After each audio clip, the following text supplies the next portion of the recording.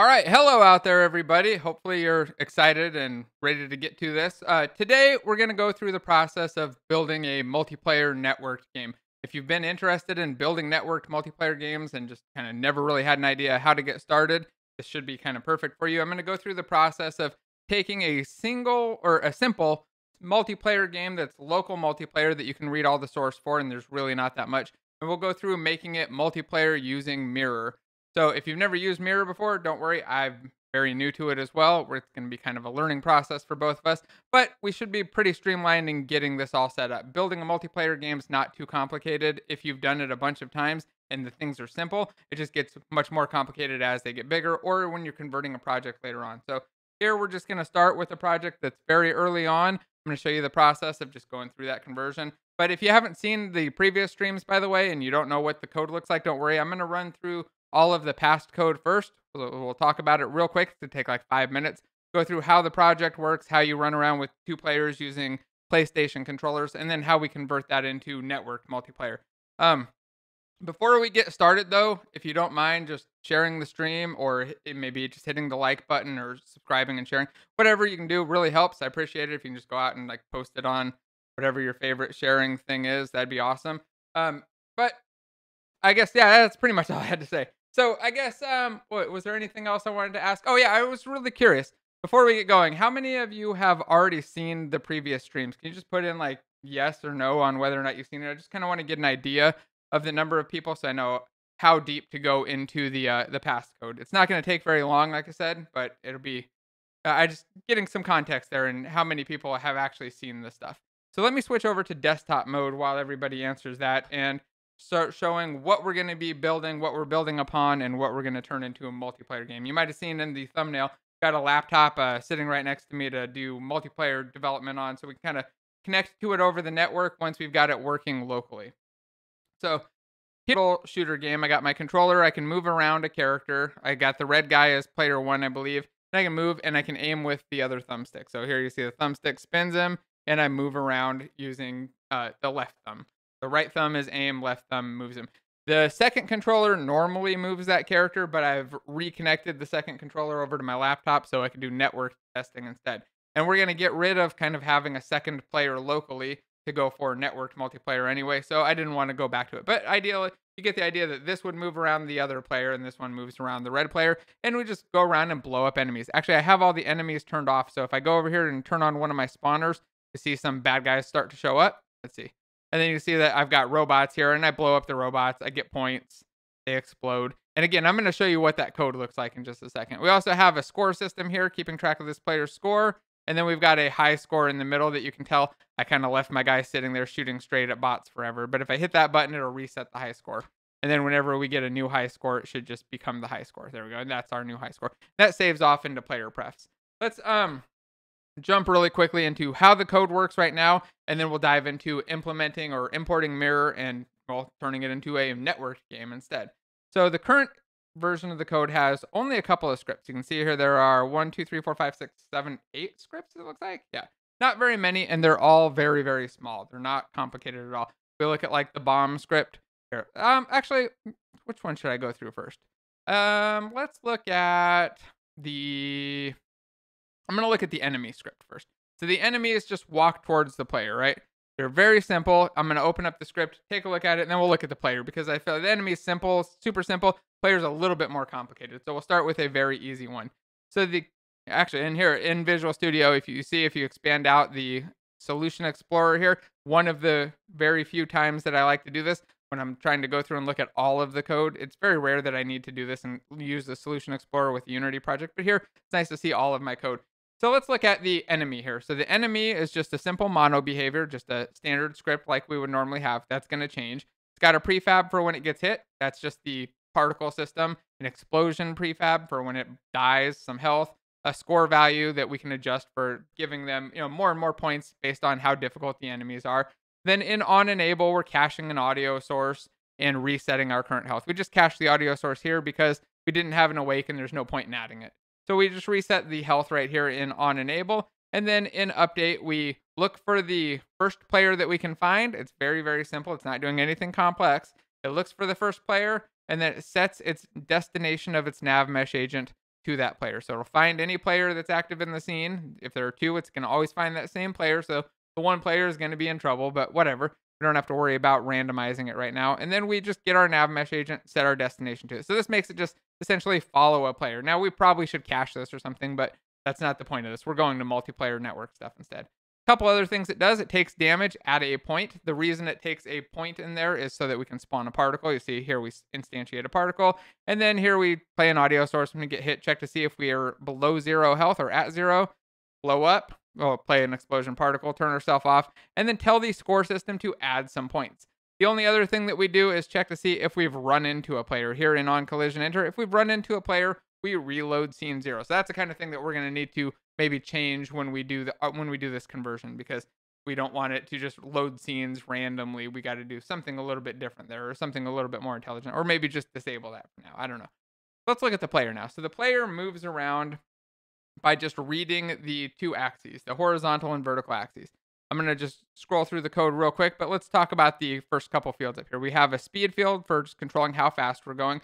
We have a transform named direction. I'm going to show you that in just a second. Another transform named shoot point, and a player number. Now the transform named direction, if we just look in here, if I search for the word direction, you see that it's actually an object that I just have placed in the scene. I can hit F to go to it over here, clear the filter so it actually shows up, and turn on the mesh render. You can see it's just a box that's lined up, and notice the camera here. It's actually lined up to match the camera's rotation, just with only the Y value set. So I'm using this as a transform that we'll use to, well, let me show you. Let's show you where it's actually referenced, because we use that direction when we do our movement code. So just keep that in mind for a second. I know I kind of jumped ahead for 1 second there, but I want to make sure that you know what that is. Then we also have a shoot point. That's this little transform that's just on the end of the player's gun. If I go down here and look for, or search for shoot point, I can click on it and expand it out right there and hit F to just zoom in. You see that it's just this little point kind of out at the end of the gun. If I hit play on it, you see that it kind of matches and lines up with the gun when the gun's animating. Here, let's just do it. Hit play and not just make you trust my word for it, right? So we hit scene view. Oh, actually, it's an offset. Oh, I lied.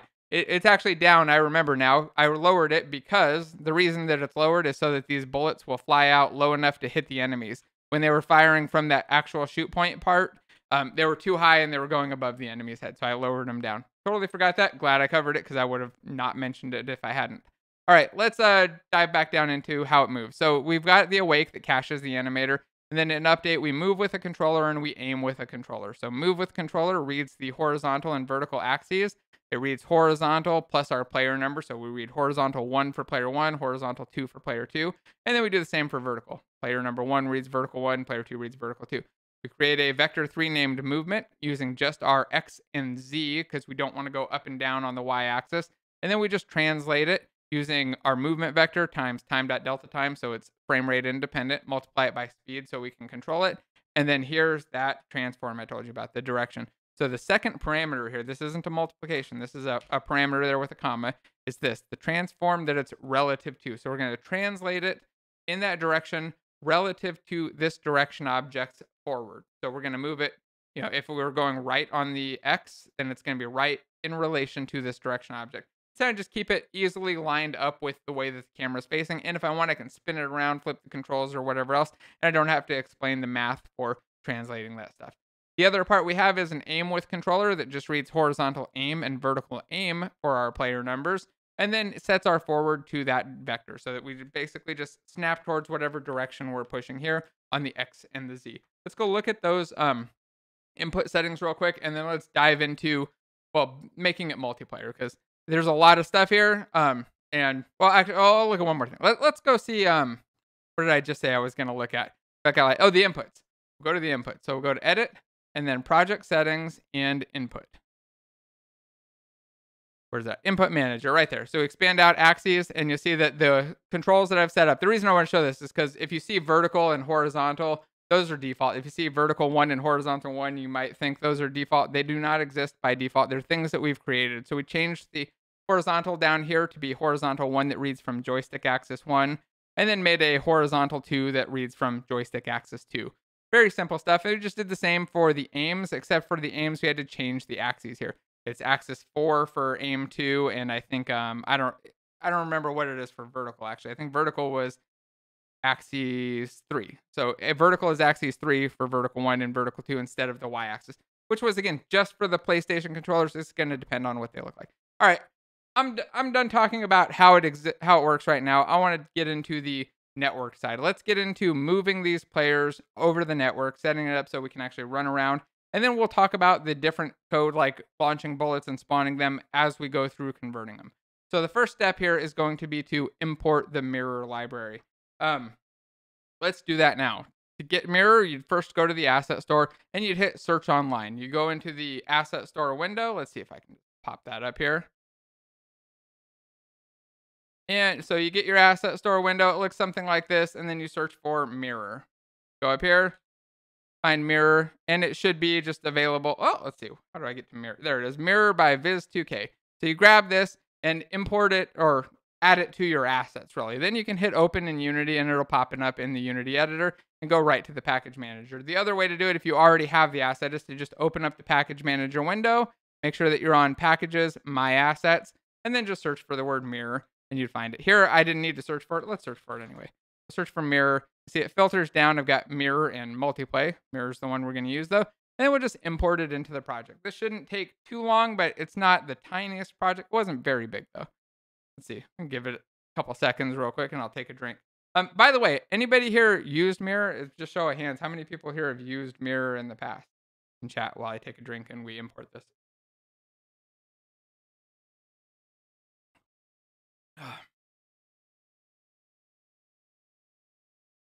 All right. Almost in. It's importing. Anytime now.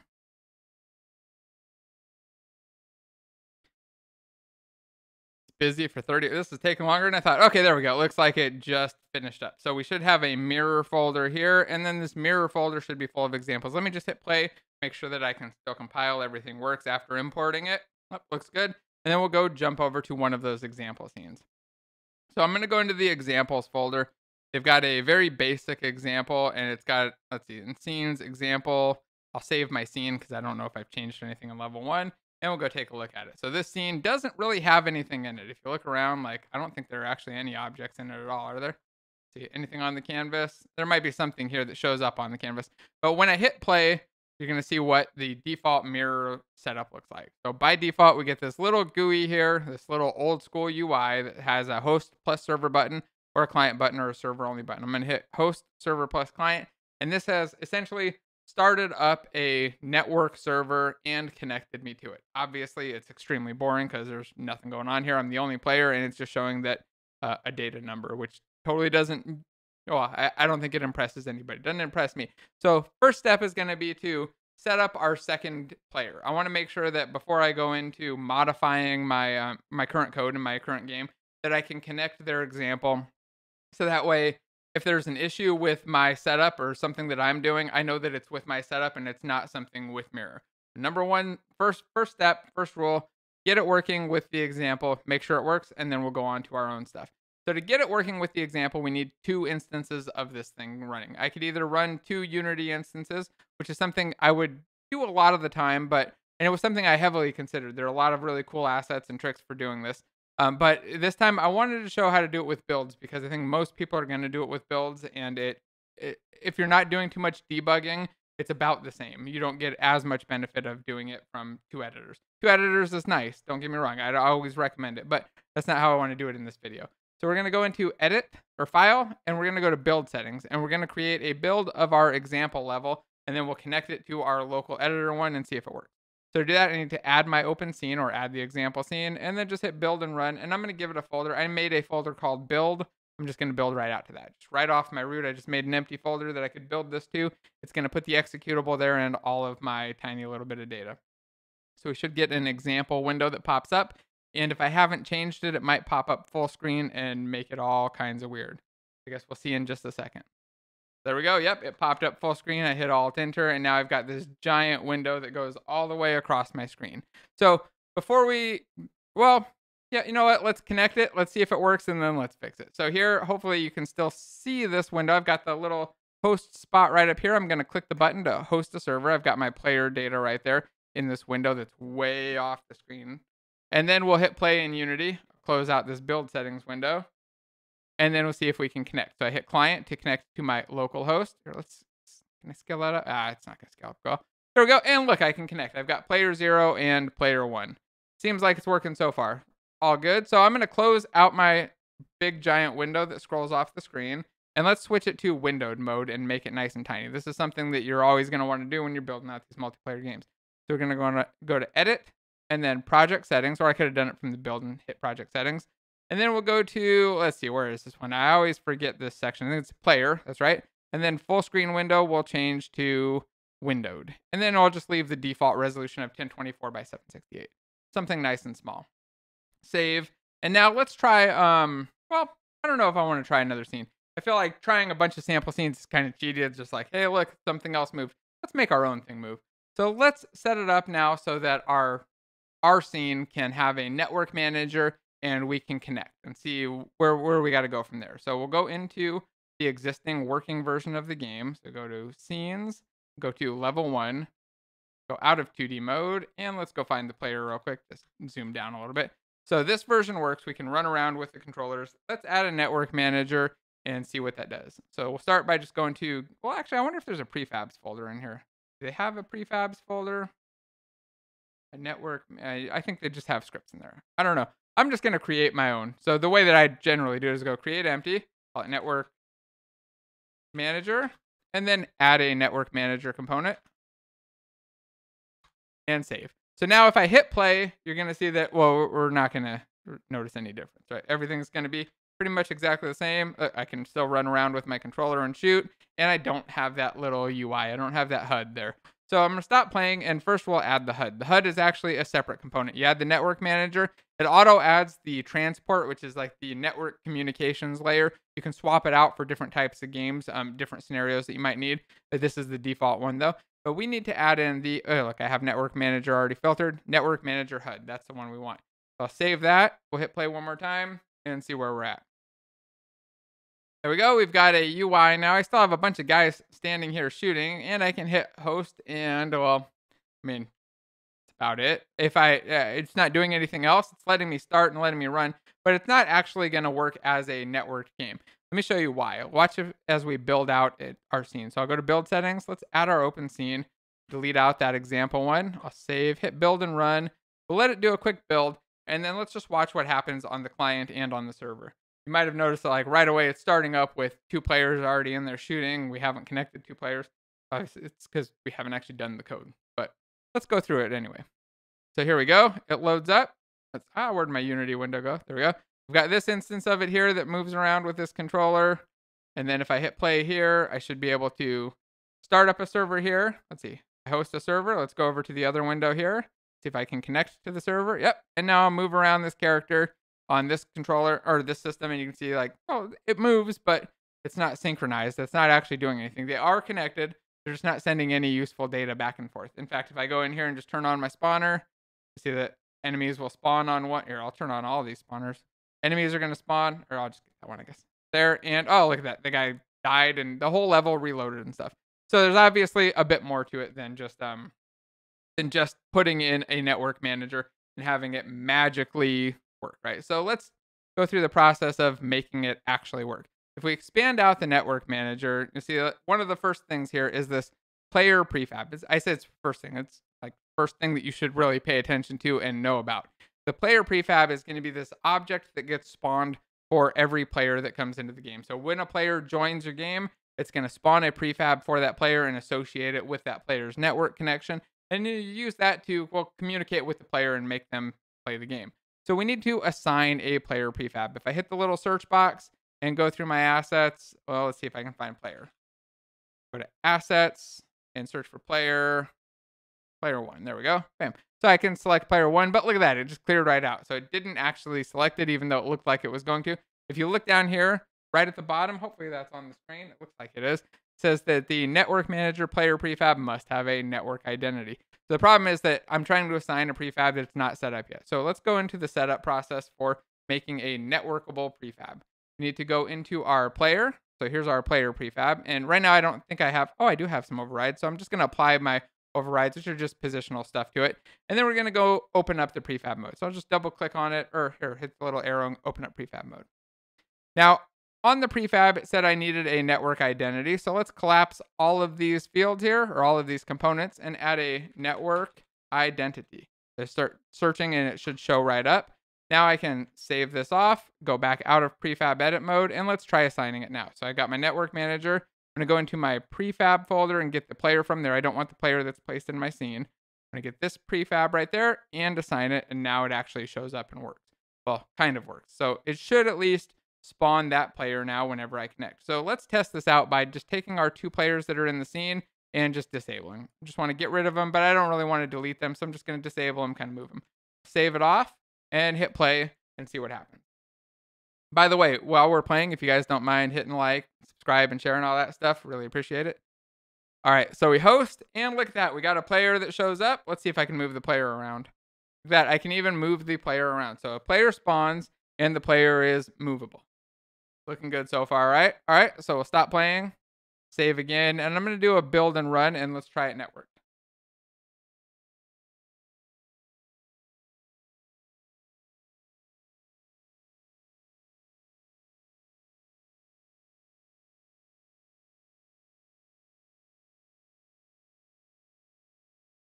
All right, there we go. So we've got our scene up here. Let's see. I'm gonna make the Unity editor the host. So I'll go in here and hit play and start hosting. And then we'll go in and we'll join with a client.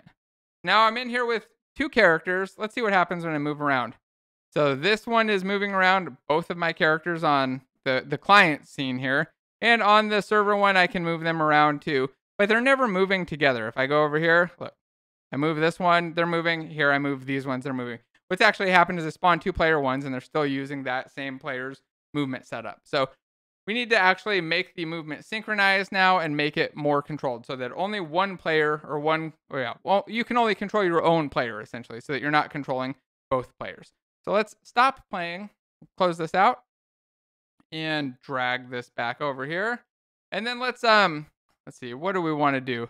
I think we want to go into our player script now. So we need to actually change the player script to make it so that it's a network behavior instead of just a mono behavior, so that we can control who can move it around and who has ownership and control over it. So stop playing. We'll go into our player script. So I'm just going to select the player, expand out the player script here, and just double click on it to open it up.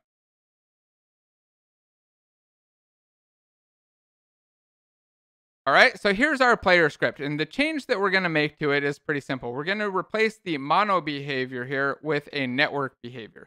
So just go up here and I'll put a network behavior with the same behavior spelling that mono behavior uses. Hit Alt Enter, and it's going to ask me to add a using mirror statement up there. So that's enough to make this into just a networked object or a network controllable object. And if you're used to mono behaviors, remember that mono behaviors have a whole bunch of built-in properties and methods that you can use and override. Network behavior is kind of the same. If I hit F12, I can just go into the definition and see a whole bunch of things like is server, is client, is local player, is server only, all kinds of different things down here. I'm not even sure all of the different options here, but we can override the way that it serializes data, deserializes data, and I think quite a few other things. Right now, though, all we care about is looking at whether or not this player should be controlled by the local system. So on the first player, the host, it should be controlled by the server. The second one should be controlled only by the client that connects to it, and the third one by the client that connects the third one, and so on. So we're going to add in a little check around our movement and aiming code to check to make sure that it's the correct player. So all we got to do is go to our update, and here we'll say if input dot, no, not if input, if is local player, then we'll do that code or run this. In fact, let's change it. So if is local player is equal to false, return. We could also just add a not local player, but I'm just going to leave it like this. So if it's not the local player, we won't allow control over it anymore. If we go in here and we hit play, I should still be able to move my player around when I spawn him because he'll be the first one on here. Let's try it out. Hit play, and I can move this one player around. Looks good. I'm not sure why there's a second player there. That was a little bit odd. What was going on there? Let's hit play again.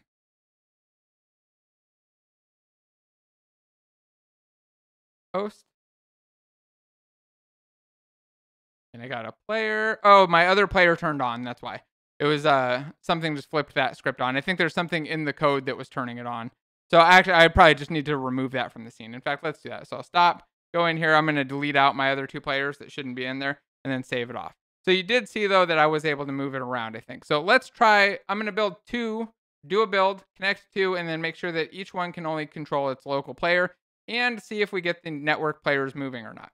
So go to File, Build and Run, because I already have this scene set up as my only scene.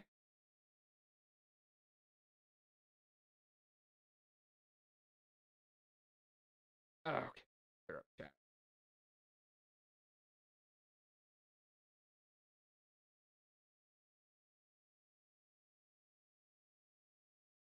Cool, and let's do it. Okay, so we're in. We'll hit play.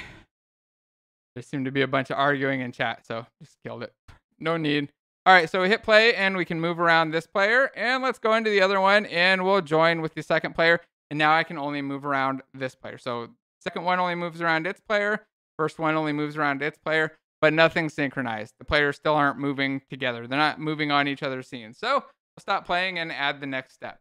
Next step is still very simple. Notice that we haven't really had to write much code or do much at all yet. So we'll go into here and see how easy it is. We'll go to the player, and we've got a network identity. Let's hit add component. I'm going to actually go through the list here and just give a quick kind of a preview of what all is in there. There's a lot of stuff in here. If we look at the network options under add component, you see there's a network animator, network discovery, some logging stuff, a lobby manager, all kinds of things. Oh man, and they're just off the screen, the ones that I want to select. So I'll collapse these down a little bit more. The one that we want, though, is just this network transform. If I use this, it's actually going to just synchronize the position and rotation and scale of my object. So I can click on that, save. I'll do a file save project because remember, this is on the prefab, and prefabs get saved when we hit save project. And then I'll do another build and run, and let's see what this does. Now, it has a bunch of settings for optimizing the network throughput and the position, or the throughput and the speed of how often it's synchronized and stuff. We're not going to play with it too much. How much you need to adjust it and what you need to do there is going to depend dramatically on the type of game that you're building. But our game should work fine without making much adjustment there at all. So I'm going to go in, hit play.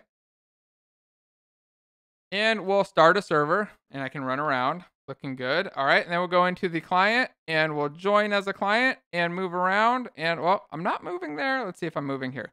So get my other client up.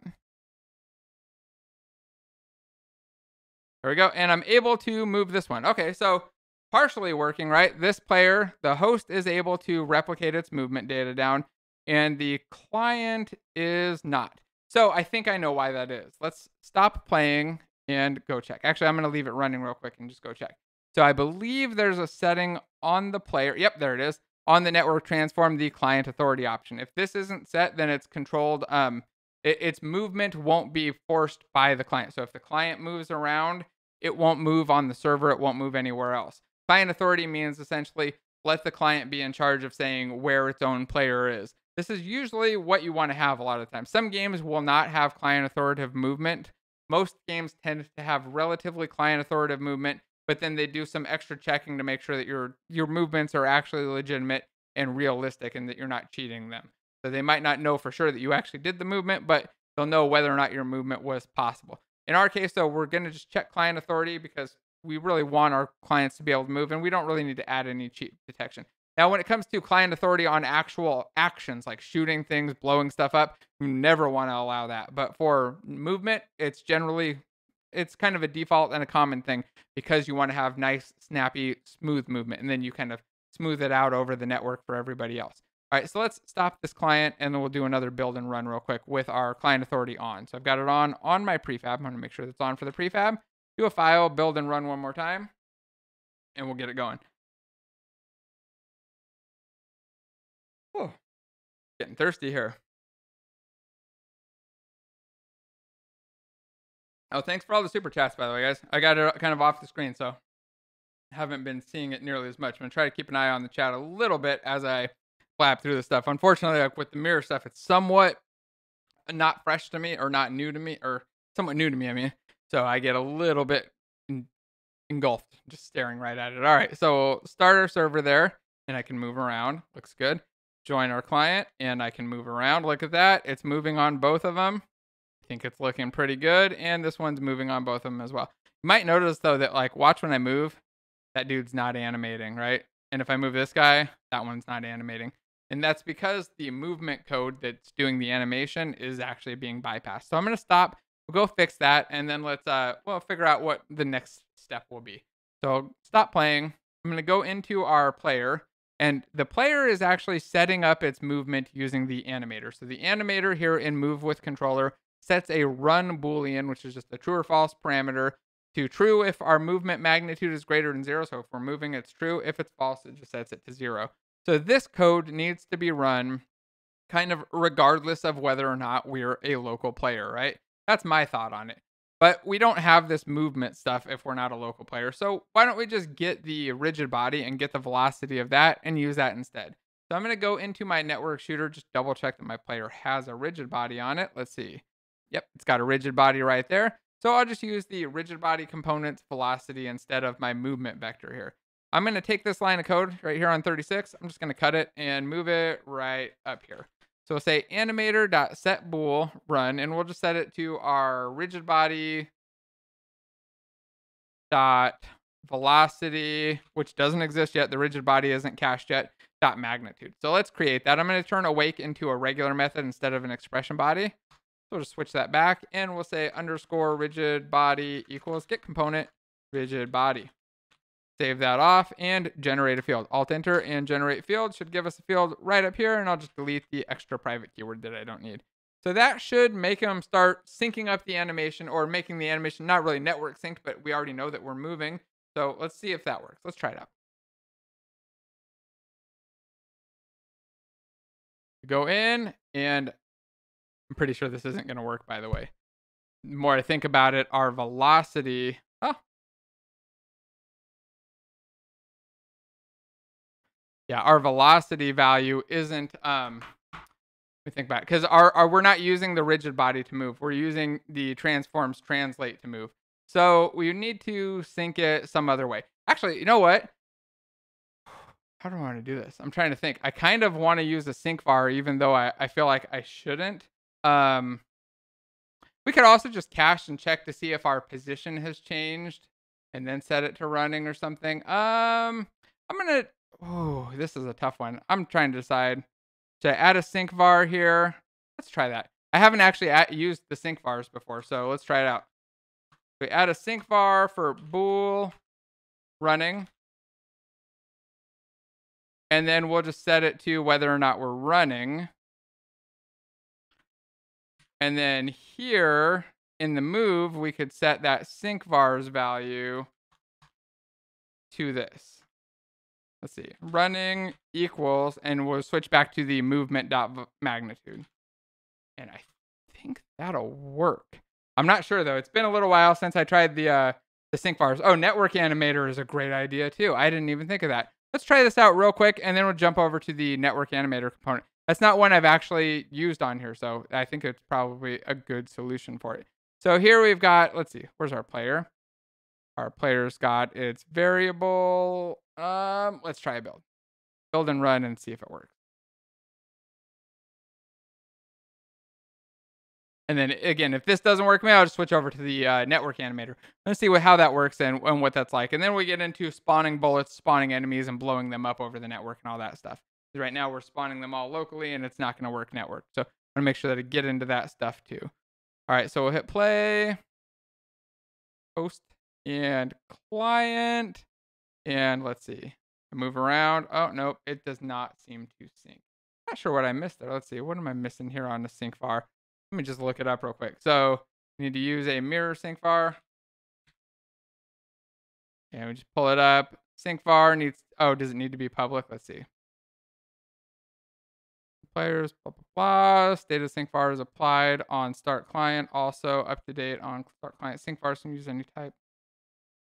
It's when the value of the var changes, so you don't need to track it. In this example, so let's see. I'm just doing a real quick check here. So when we set it, oh, it's because we're not setting it on the client. Okay, got it. So I realized the issue right away. So, okay. No, I didn't realize the issue because this should still, Yeah, there we go. So look at this. Here it is. I get it now. Let me explain this too, because this is an important thing, and it's going to be an issue for everybody. And I'll look into the network animator in just a second, but I'll talk about the syncvar thing for a second, because you might have thought that this was going to work, and without me thinking it through, I thought it was going to work, right? So right now I can move around this player, and the second screen here animates. You can see the player here animates, even though I'm controlling it from this one. If I move this guy, though, the other one doesn't animate. So the client or the server here isn't getting the animation. What actually happens here is these syncvars only get sent from the server out to all the clients. If you set a syncvar on the client, it is not going to set it on the server and to everything else. For that, you need to use a command. And a command is set up. Let's see if I'm just going to go through it. Let's just do it real quick. So a command is set up essentially like this. You give it a command attribute, you make a public method, and then you set some data there, and it's going to run on the server. Let's do it. So we'll go over to Unity, and on our player, let's add a command that sets our move with or sets our running state. Again, this is probably not the ideal way to do it. I don't really want to be sending a command every frame that's going to set whether or not I'm running, but I want to show how to do it because I think it's an important thing to show how to do real quick, and it's really, really simple to do. So I'll add a command, and here I'll say public void set run bool run. So just it's going to be a true or false on whether or not run is true. Let's actually get this up to the top of the screen there. And then here we'll say underscore running equals run. Actually, let's rename that to running. Make our variable names set look good. And then here we'll just call set run, and we'll pass in our value of true or false there. So now what'll happen is we'll call this method, and if we're on the server, it's just going to call directly into our set run method. So if this is our first player, it's going to call set run, set it, and then the syncvar is going to pick it up. If it's on the client, it's going to send a network message down that says, hey, set this variable to this value. Of course, setting it every frame is probably a terrible waste of network bandwidth and not a great idea, but I want to do it anyway just because why not? What we really want to do is maybe just set this only when it changes or something. So let's try it out. Let's give it a go. We'll go into Unity again and do a build and run. We'll go back over to Unity, stop playing, file, build and run, and we'll push this out.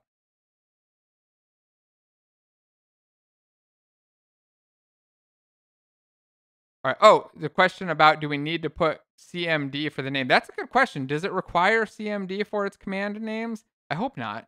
That would be really annoying, but it might be the case. I assumed that the attribute was enough. I guess we'll find out in 1 second. Let's hit play and see. All right, so we're in, we'll host and move around. Look at that. And then we'll join a client and run around. Look at that. It's working. So now our synchronization is good to go. So we've got simple state variable synchronization and some simple movement. And oh, also rotation. I guess I didn't really spin around much, but there you go. You can see me rotating and spinning on both of them and rotating and spinning on the other ones. By the way, when I want to go over to hooking up to the network, it's extremely easy. All I have to do is put it onto another device and change the IP address. Make sure that I open up the network. So, all right, let's see what's next. What should we do? We've got movement. We've got animation kind of working. I did kind of want to play the with the network animator, but I think I want to dive into something else, like either spawning enemies or maybe spawning bullets or something else. I'm inclined towards spawning enemies first so that we have something to hit the bullets with. Everybody kind of agree, or anybody got any thoughts on that in chat? You guys wanted to see bullets, enemies, or is there something else you'd rather see first? Maybe we could even do the bombs first, I guess. But I feel like the enemies are probably the right way to go. And it gives me a chance to take a drink while everybody says what they want.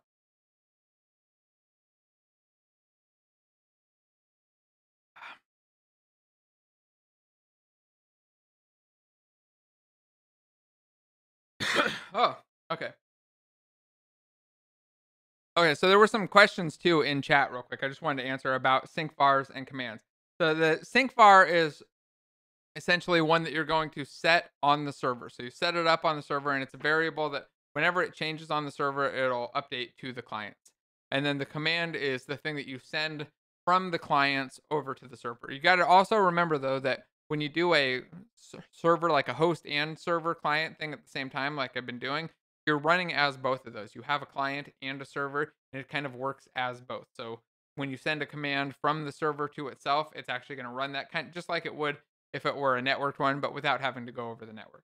All right, so let's go through the enemy system now, or spawning enemies. Right now, our enemies spawn with this spawner. And if I do let's do another build and run, and let's see what happens if I turn on the spawner. Actually, wait, I didn't turn on the spawner first. I'll turn the spawner on. We'll do a build and run, and we'll see what that looks like when we have enemies spawning. I think I'll turn on. Let's see which spawners do I got. Let's turn on like these two. 1 or 0 and 2. So I've got these spawners here. By the way, let's take a real quick look at what these look like. So this spawner object is just a cube, and it's really just an object with a box collider and a mesh renderer and a spawner script on it. It's got spawn points on it, so it's just an array of points, and that's what all of these cubes are. I left them visible. They're just the different points that the enemy could spawn at, so I can have a little bit of variability. And then it has a set of enemies down here as well in the spawner script. I'll open up the script, and you see that all it does is check to see if it should spawn, and if it should spawn, it spawns. It determines if it should spawn by checking to see if the current time is greater than or equal to the next spawn time, so whenever we should spawn again. And then when it spawns, it just chooses an enemy. So we reset our spawn time. We pick a random spawn point from our list of spawn points there, or our array of spawn points. And then we pick a random enemy from our array of enemies, and we instantiate the enemy at the point. Not a whole lot to it, but it's not going to work over the network, is it? Let's try it. So we do our build. Did I do a build and run already? Nope. Let's do a build and run. Oh, thanks for super chats.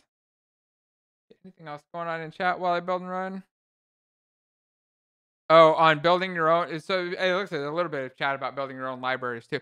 If you're curious about building your own network libraries, it's a lot of work. It's definitely a complex thing to do, and it's the thing that you probably want to do once your game is starting to get to the point where you need it, where the existing solutions don't work, or if you've already built enough network games that you know that any existing solutions aren't going to work. But for most games, the stuff that's out there will usually handle the kind of game that you want to build. All right, so let's host our server. And then let's see, we got some enemies coming in here. Oh man, that's a lot of them. And let's join in on a client here. So you can see, well, obviously they look very desynchronized, right? The enemies here are nowhere near what the enemies here were. And I died really, really fast. So I'm going to turn off death real quick and then try it again. Well, I'll turn off death and then let's just start making them spawn over the network instead of spawning on their own. So I'm going to turn off death mostly so I don't keep loading into that scene as it plays. Like I don't want to get touched by an enemy and it dies. So here I'll just disable the death by going into our enemy script and just commenting out the part that loads the scene when we get touched by the enemy, that reloads our game right now. And then let's go to our spawner and figure out how we're going to instantiate an enemy over the network instead of instantiating an enemy on every client. Because right now it's spawning for every client. Client has its own set of enemies that are totally unrelated to the network. So we need to go to our spawners first. And our spawners need to do some work so that they only spawn on the server. So we'll open up the spawner script. And I guess if we're not on the server, we probably don't need to run the update at all. So we could say if is server. We can't check if we're on the server though, because it's not a network behavior. So we'll change the mono behavior to network behavior. Hit Alt Enter and add the using statement for using mirror. Now we can see if is server is false, then we'll just return because we don't want to run this code on the client. That should be enough to prevent the client from seeing any enemies spawning at all. That's not going to make the game actually work though, because we want the enemies to show up on the other side. So the next thing that we need to do is actually spawn the enemies over the network. And I was surprised at just how easy it is to do with Mirror because there's really not much to it. All we need to do is get an instance of our enemy here and then call a network server method on it. So I'm going to rename this enemy instance right here where we choose an enemy to enemy prefab.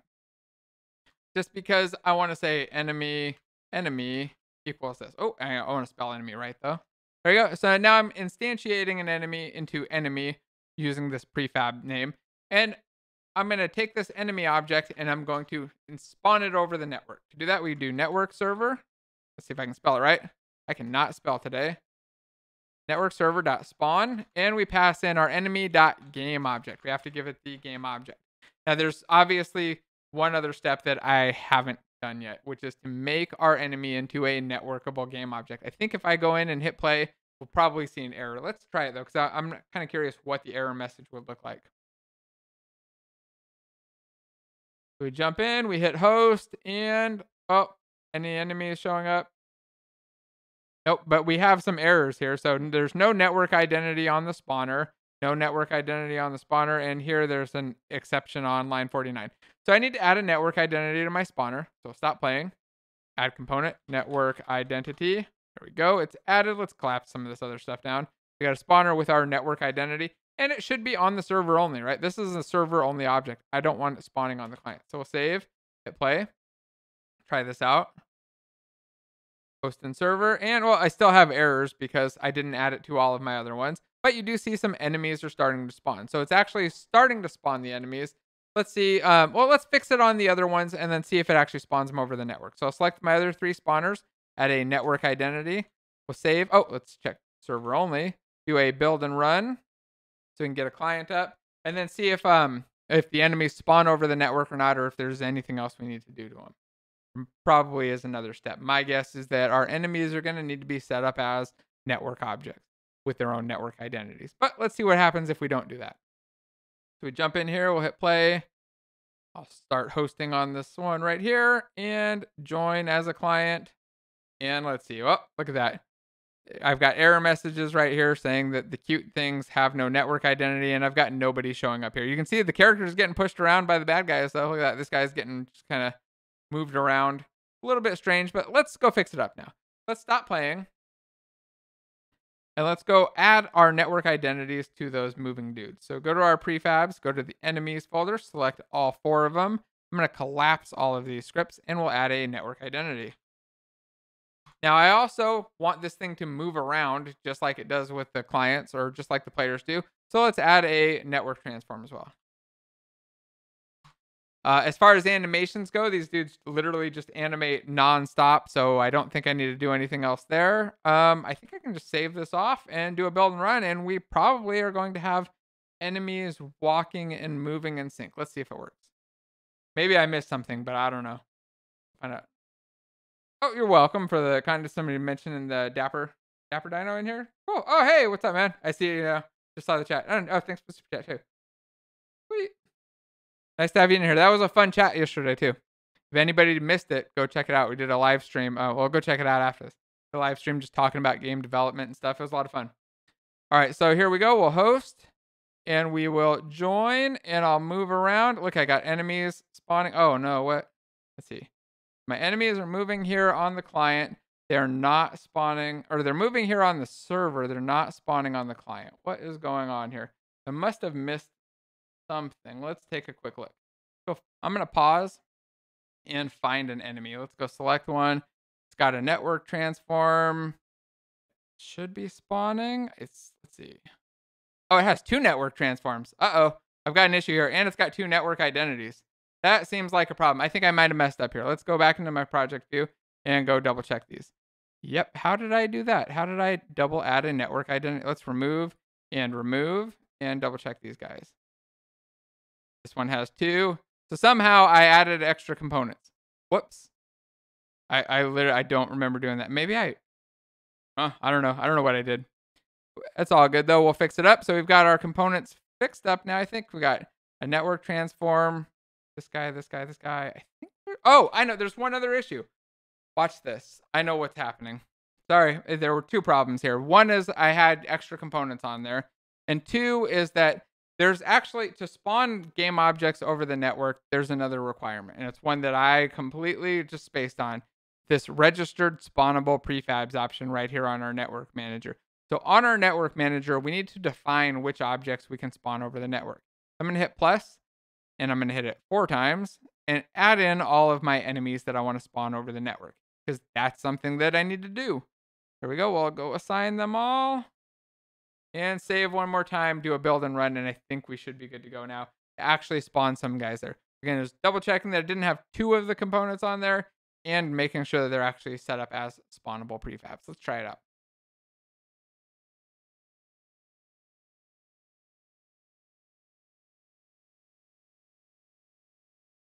All right, we're in almost. So we'll host, move around a little, join.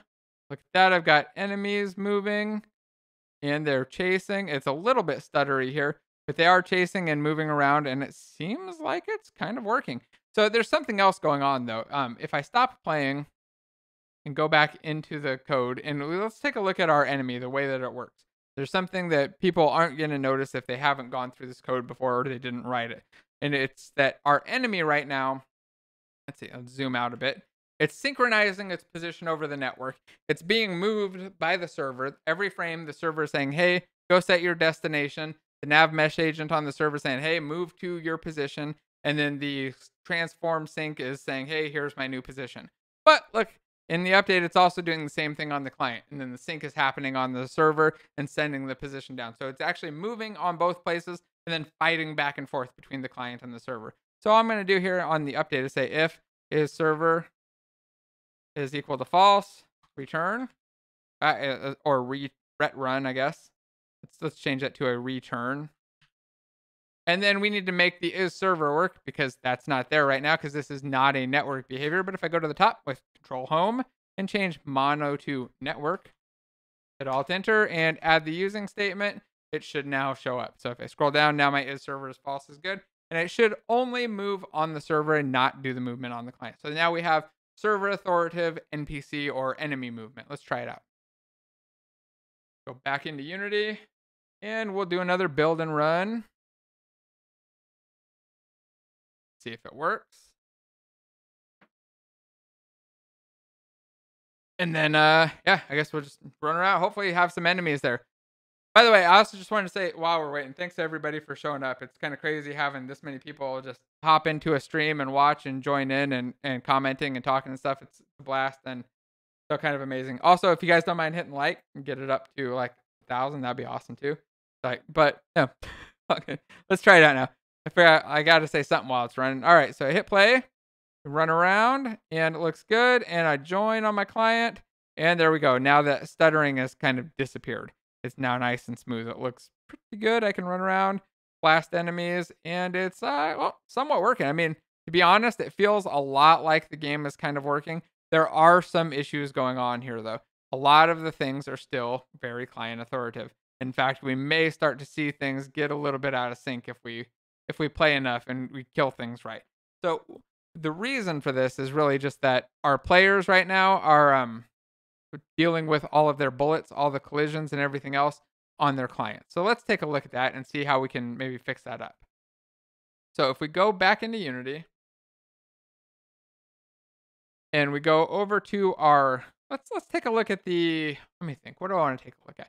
You guys want to do the destruction of enemies over the network or shooting with bullets over the network first? Because we can do either one. We could either start spawning bullets over the network and make sure that's all synchronized, or we could do a thing where the enemy destruction is actually synchronized. That if we kill an enemy on one, it's always killed on the other, and it's not just like there are two guys moving around, but you have to kill it on both, and the bullets just have to link up or sync up. Looks like there's some interest in the bullet stuff, so I think I'll start with that. Let's do bullets first, and then we'll do enemy destruction next. So to set up our bullets, remember we needed to add them to the network manager. Let's do that first. We'll add a registered spawnable prefab, plus there, go into prefabs and find the bullet prefab. And then we'll take a look at what the bullet prefab actually looks like. Oh, I can't assign the bullet prefab because it doesn't have a network behavior. So let's go take a look at that network or that behavior now, or the, get my word right. Let's go take a look at that prefab, the bullet prefab. All right, so the bullet prefab is pretty simple. It's a sphere. Let's just drag one out here into the scene. It's a white little dot. It's got a bullet script on it, a rigid body. The rigid body doesn't have anything locked. It's set to what? Continuous mode and anything else on here? Nope, a collider and a renderer. Very, very simple object. I'm going to delete the one from the scene, go into, try that again, delete the one from the scene, go to the prefab, and let's add a network identity. Let's type in the word identity because apparently I cannot spell network anymore. All right, so we've got a network identity here. It should not be server only. We want bullets to replicate on the client and server. Go back to the network manager and assign the bullet. There we go. Now I want to go over to my shooting script or my gun script. Let's go take a look at that. Look at our player. See that it has a gun script on it, and the gun references the bullet prefab, has a delay and a speed that it launches the bullet at. Go take a look at it. So our gun script here is very similar to our other ones in that it just has a simple update with a if can shoot, then shoot. This is pretty much it. So if we can shoot, we'll do some shooting. We have a direction vector here. I'm not sure why. I'm going to delete that because it's not used. And then we have a queue of bullets here that we use to pull the bullet. So if you've never used a pooling system before, let me really briefly explain what it is. When we spawn objects in Unity or in a lot of things, we create an object and allocate some memory for that, spawn it up, create the thing. It has a small performance hit. And reclaiming that memory afterwards also has a small performance hit. Over time, it can build up into a big performance hit. So one of the tricks that we'll use is to build out a pool or just a big collection of things that we can reuse. So I'll build out like 1,000 bullets and just grab a bullet that's already spawned and used, or spawned and available and ready, use that bullet, and then when it's ready to be destroyed, instead of destroying it, we just kind of put it back into that list. Here, we're not doing 1,000. We just do however many we need. When we run out, we create a new one. And when we are done with it, we re-add it back into our pool. So let's take a look at how the rest of the bullet shooting works, and then we'll set it up to be a network side or a network setup for it. So in our update, we check to see if we can shoot. Let's go look at it. So can shoot just checks to see if this essentially should shoot. Let's rename it. In fact, should shoot, because it's not really can, it's a should. We should shoot whenever our time meets the next time. Then we call shoot. We set our next shooting time so that we can have that delay that will just kind of refreshes automatically to our current time plus the delay. We get a bullet from our bullet pool. So this is the part that's using the pooling. It checks to see if there's anything in the pool. If there is, it grabs one using the DQ, which just gets the first one available, sets it to active. If not, we create a new one and we set its gun. So we say, hey, bullet, when you're done hitting something, you go blow up, reset yourself to this gun's pool. This gun has its own pool of bullets that are reused. Come back to it. Other than that, well, we've got the bullet here on line 27. We set our position to go to that shoot point, which was that point right at the end of the gun or a little bit below, so we don't go over their head. We use the rotation, even though I don't really care about the rotation. Actually, I lied. We use the rotation because right here on the next line, we set our velocity to the object's forward times the bullet speed. So that's how we launch out our bullets. So all we need to do here is spawn these objects over the network and then set their velocity, right? Let's try it out. So we get a bullet, we spawn a bullet. Well, let's see where we spawn it. We spawn a bullet right here on line 42. So when we spawn it, let's add it to the network server. Say network server dot spawn. Let's zoom in a bit and get this nice and big. And we'll pass in our bullet dot game object. Now I need to add a using statement because network server is not showing up. So I hit Alt Enter and add the using mirror statement, which should be right up there. There we go. Save that off with Control S. Let's go back down. Where was my code? There it is. So I think that should be enough to just spawn my bullet over the network, right? So my bullet should get created and appear over the network. Set gun's probably not going to get called over the network if I need to call it from somewhere else or something, but that's not an issue I want to deal with right now. And I don't know if they're going to launch out. Let's see. Let's save it off. Let's go back into Unity. Let's make sure that our bullet has a network identity, right?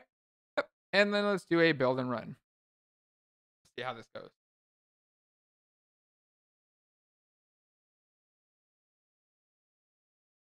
All right, almost done.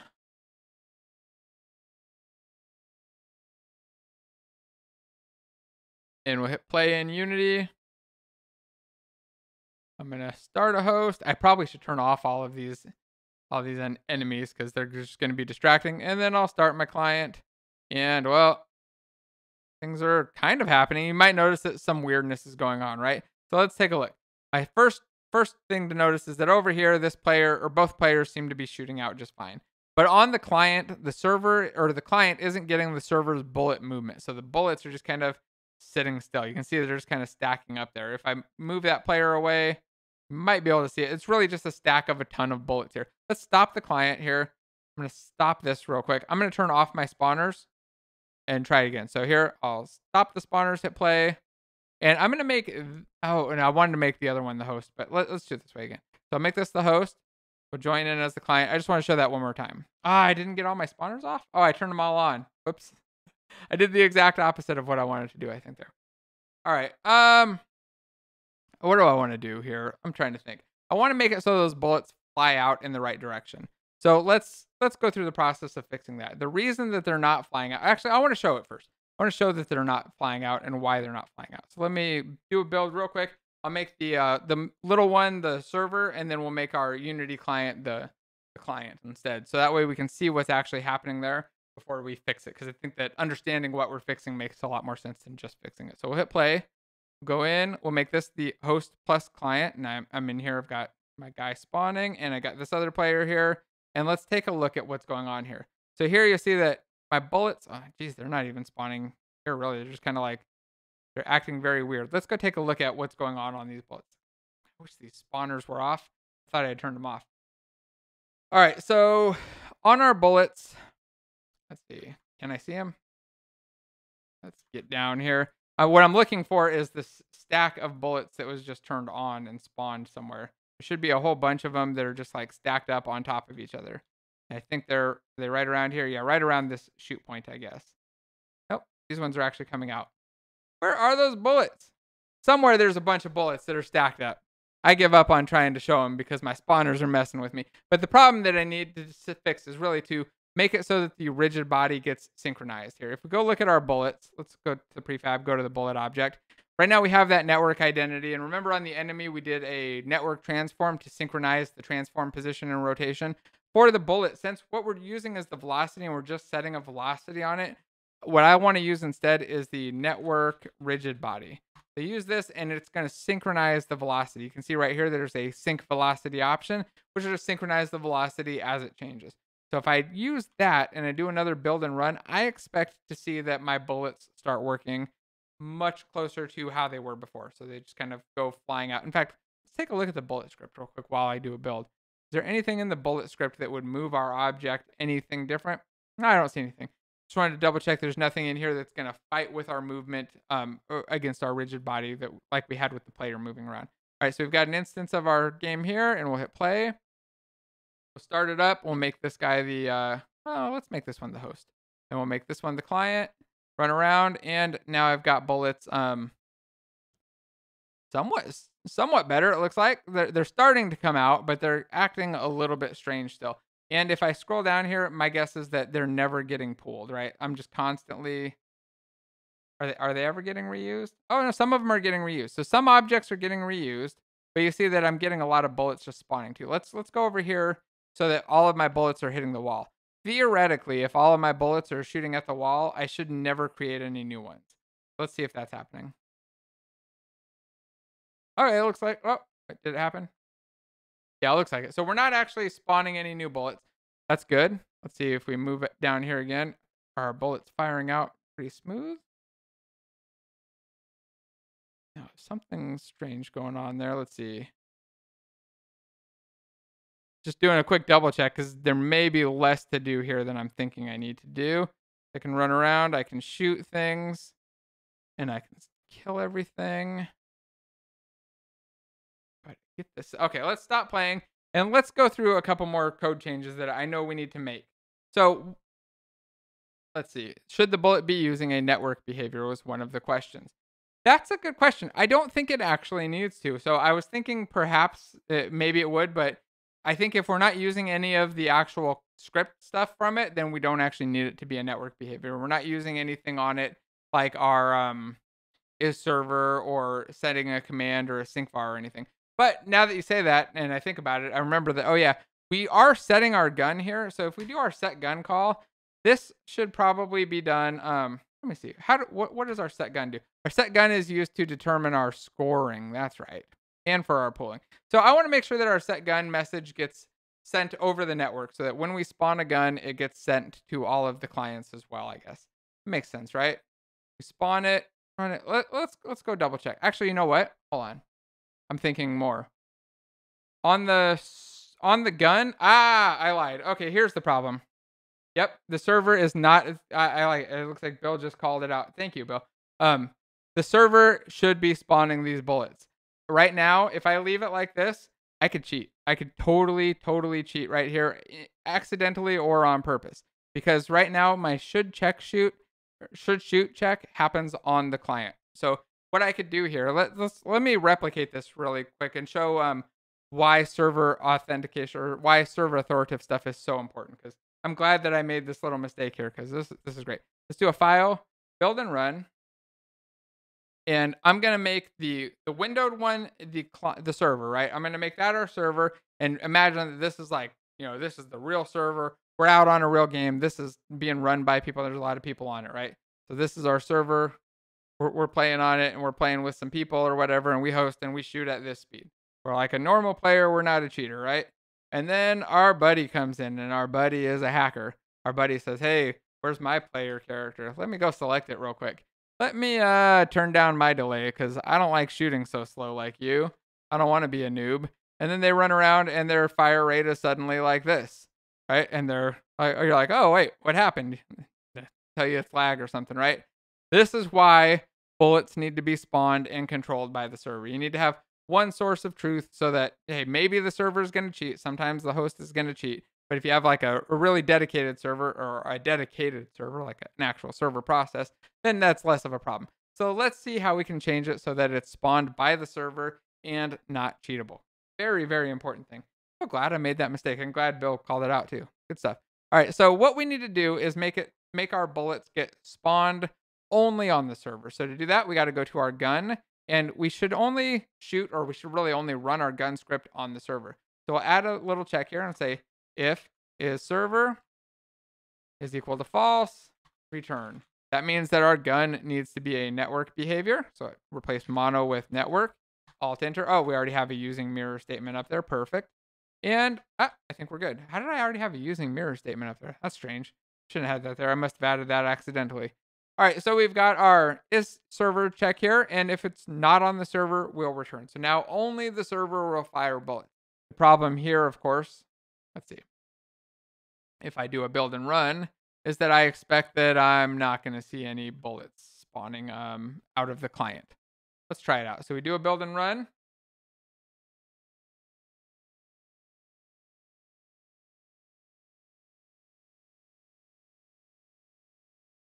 And we play. Oh, and by the way, somebody's mentioning that on the client, on the server, you didn't see that happening. That's true because we're not actually replicating those bullet messages out. So we're killing all of the things locally. They're blowing up and stuff, but it's totally desynchronized. So another good point too. All right, so let's host, join as a client, and now I've forgotten what I was. Oh, my bullets. That's right. So I'm spawning my bullets. Bullets are spawning out on the server, but look at the client. I'm getting like random every now and then I get a bullet. Sometimes I get a bullet. There we go. Oh, got another one. Couple more shooting out. I'm getting some weirdness on the client, right? The bullet is definitely not spawning the way that it's supposed to. So let's stop. Oh, that's weird. Why are all these enemies stop moving too? That was a little bit weird. I don't know what happened there. I'm going to stop playing though. And we're going to go back in and we're going to make it so that our bullets actually will so they spawn over the network already, right? Let's see. Let's go double check that. They do spawn over the network, but I want to assign them to a gun over the network as well. So we're going to go into our bullet script again. We're going to change this to be a network behavior. And then we're going to make the set gun method. Oh, I need to add a using statement. Alt enter and add a using statement for mirror. And I'm going to make this a command so that our set gun method gets called on the server as well. So if we run it from, oh, actually, are we ever running this from the server or from the client? I don't think we are we? Let me think for just a moment. We run it. Thinking through this real quick. I don't think that I actually need to do that. Okay, let's see. What else do we need to do here? Sorry, guys. I just been blabbing so long, thinking out loud. I gotta figure this out. Let's see.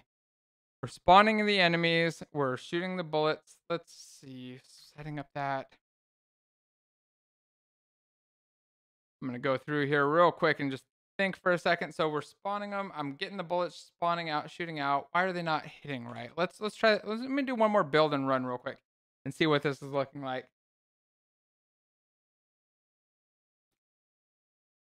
By the way, if anybody has any feedback, thoughts as we're going along, feel free to just type them in chat. I'm going to take a look at it in a second. It's getting really warm in here.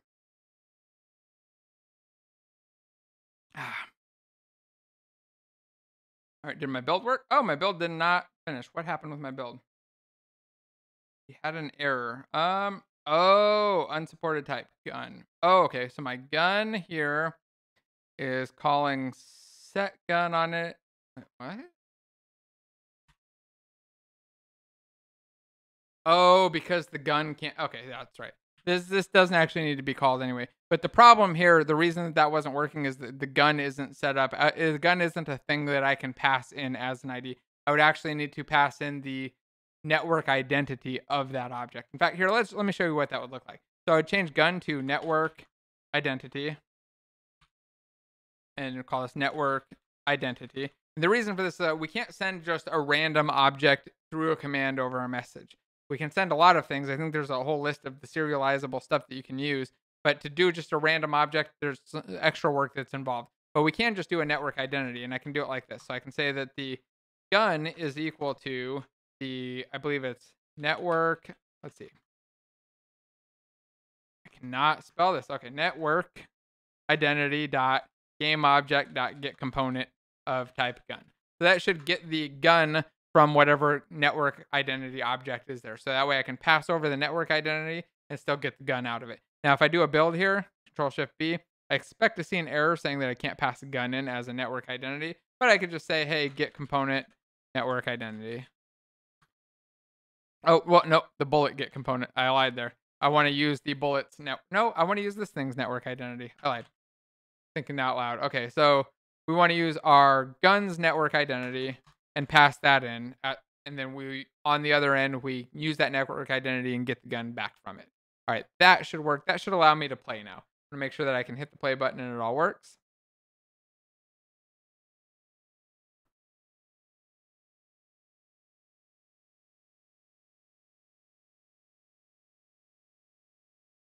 All right, hit play and host, and I can run around. Okay, good.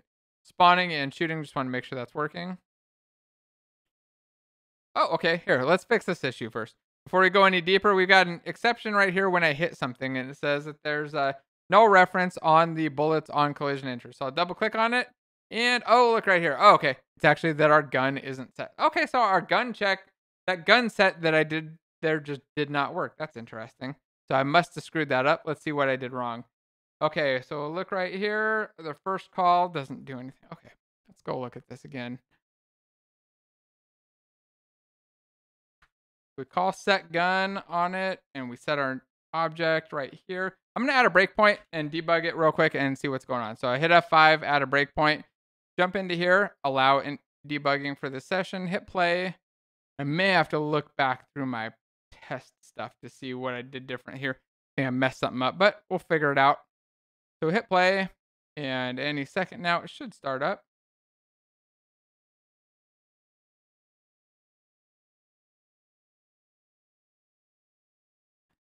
Grab up my extra set of code just in case too, while that loads up. All right. Set up our host, and we go blow things up. And why am I not getting the exception? Why am I not hitting my break? Oh, my command isn't getting called, I bet. If we go to set gun, I bet that this is never getting actually called. Let's see. Why isn't that getting called? Add a breakpoint here. There we go. And we get our network identity. So bullet.setGun gets called, and it's not actually called. Let me see what I did on my other side real quick, because I don't remember what I did here.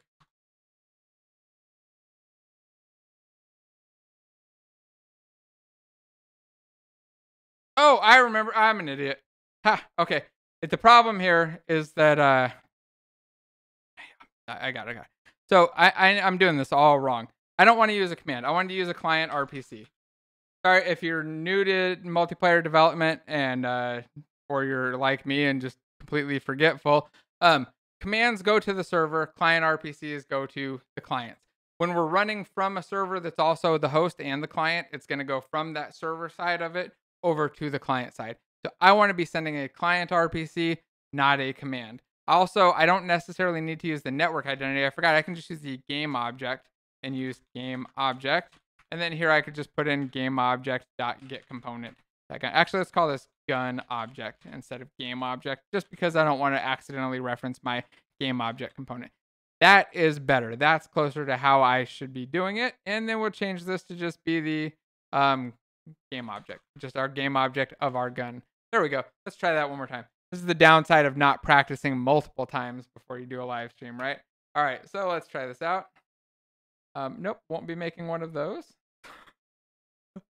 All right, let's hit host server and we run around. Okay, let's see if I can kill. There we go. Bad guys die now. All right, let's try building a multiplayer version again. So go back to build and run, get 2 clients in there, and see if we should blow some stuff up.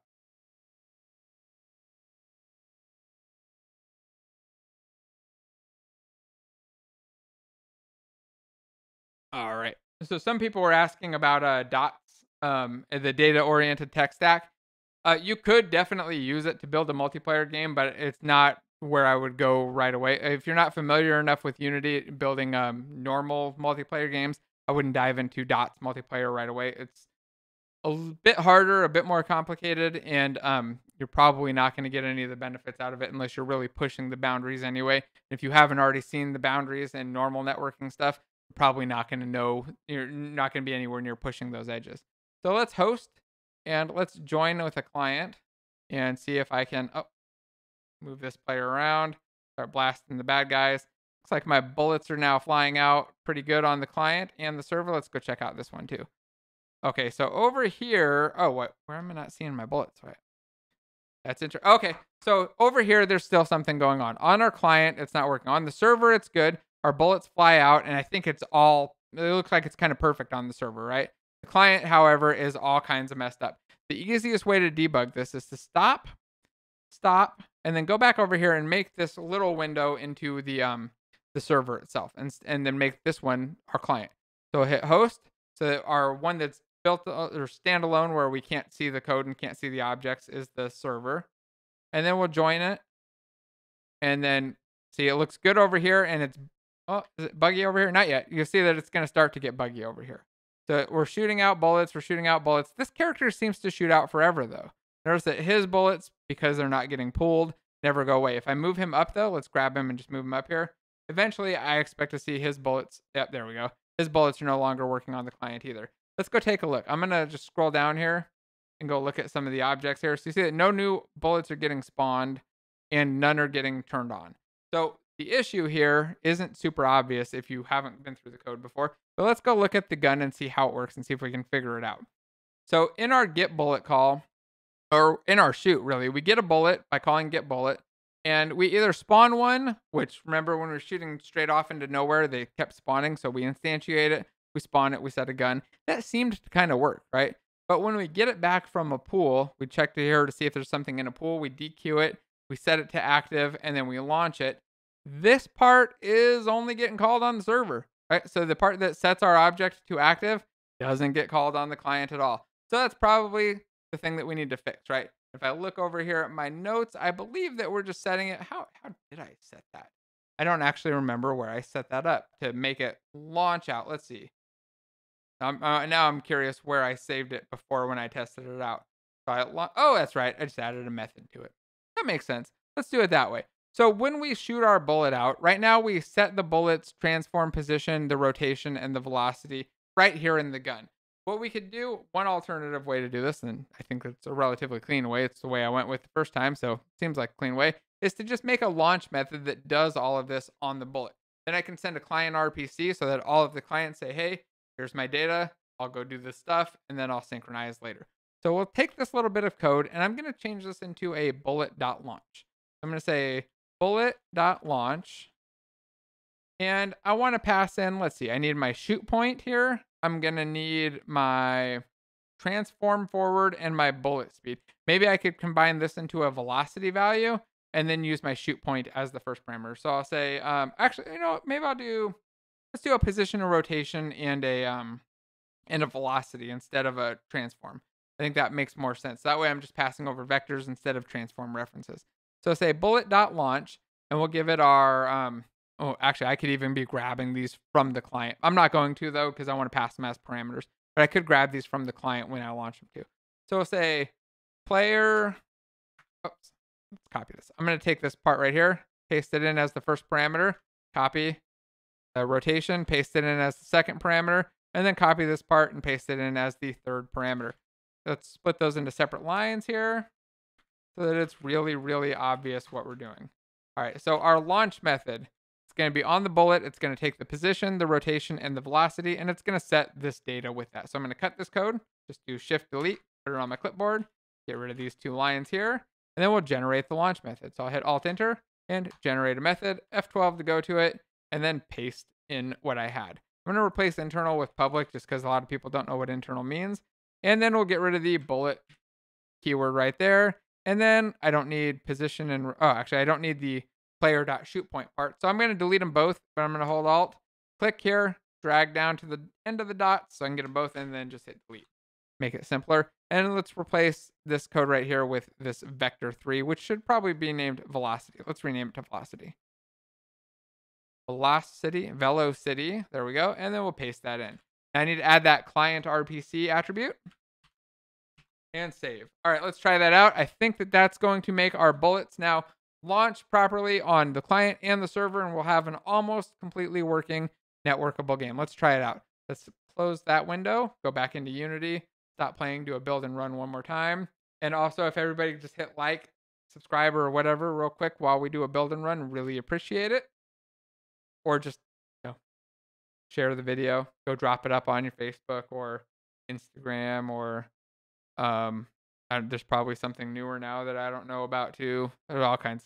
But yeah, you can drop it up there. I appreciate it. All right, let's try it out. So our 3D shooter starting. Let's make I'll make this one the host this time. We'll join with our client. We'll run around, start shooting stuff, and let's see if bullets start to dry up or if they work forever. Oh, here my bullets kind of looked like they were drying up. I think they were hitting somebody. Oh, okay. So it didn't work. Now the reason it didn't work is because I left out one little bit of code.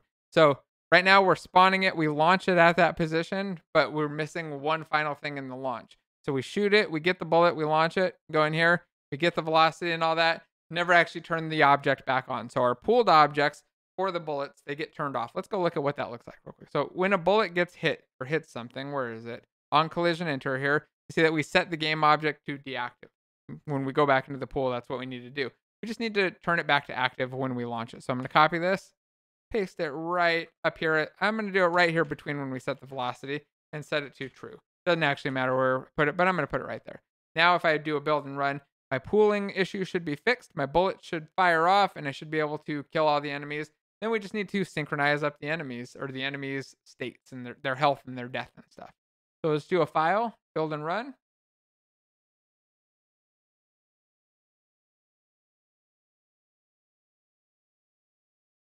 And we'll start up.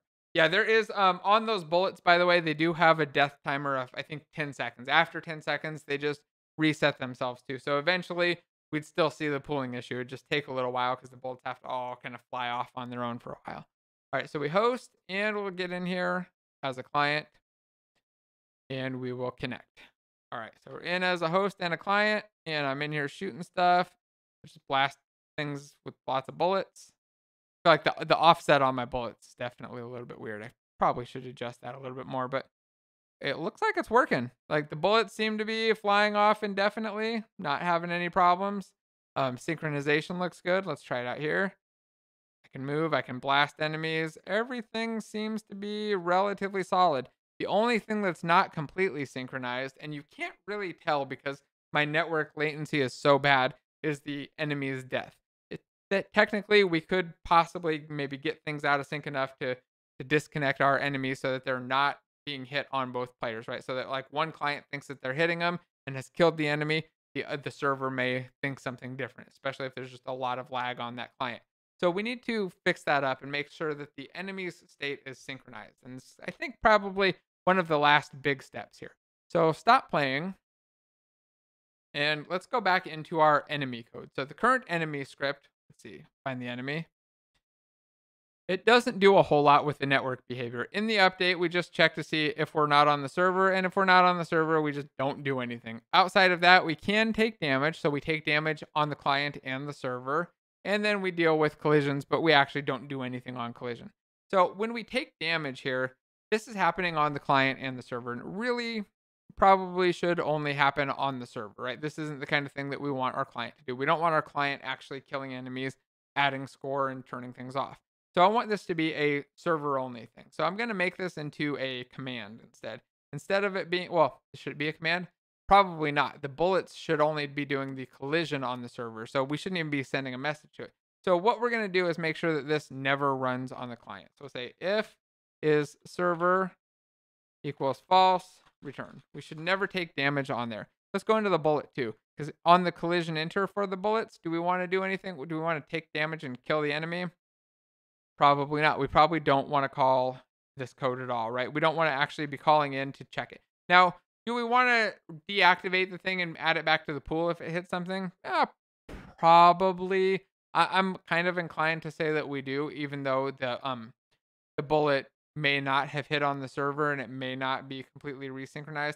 Actually, let's just bail out. So if in on collision enter, if we're not on the server, we'll return. So this will only run on the server. The bullet's collision handling should only run on the server.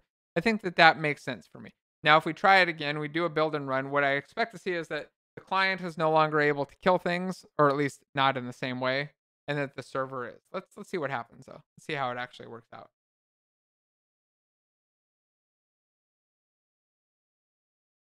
All right, we'll jump in here, start building, and there we go. We'll have our 3D shooter little window here be the host, and hit play here be the client.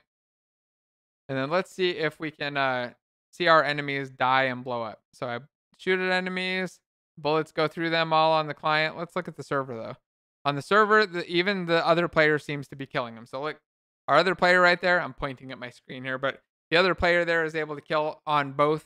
But over here on the client, nothing actually dies because all of our death is handled on the client. So we need to change it so that death of NPCs or enemies is handled on the server. To do that, we'll go into our enemy script. And then when the enemy dies, we really just want to replicate out that death, right? So when our guy dies, let's go into the enemy script, like I said, and not just say that we're going into it. But when this guy dies, we want to say, hey, he's dead. Kill him on the server and all of the clients. So let's go through that process real quick.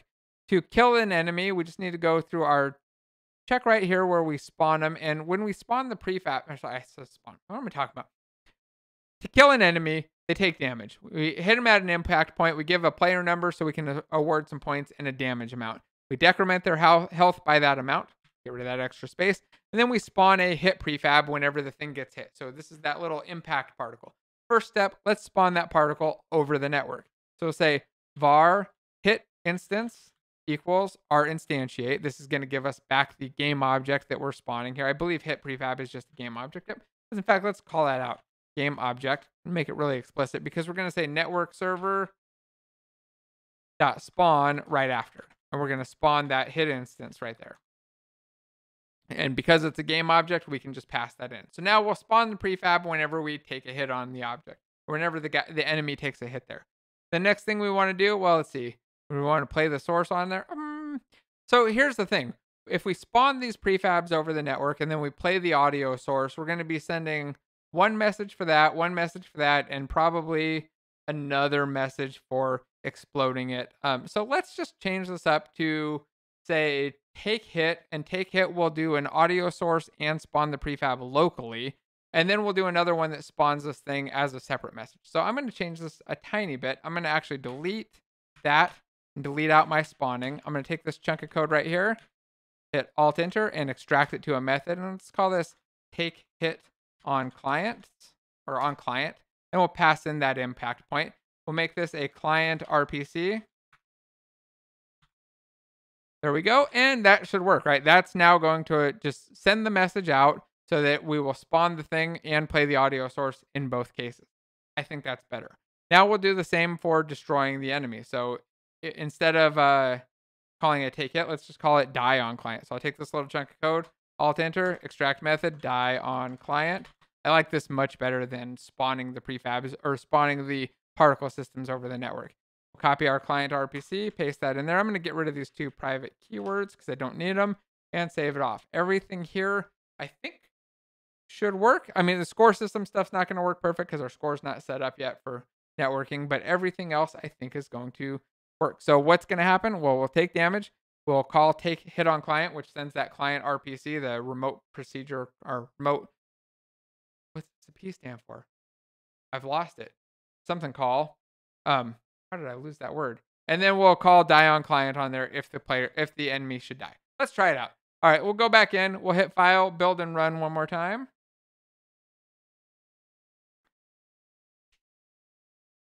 and see how this works. All right, so lots of chat about building MMOs. By the way, building MMOs a lot more than just building network code. There's network stuff there. That's a big chunk of it, but there's a lot of other stuff that comes into building an MMO.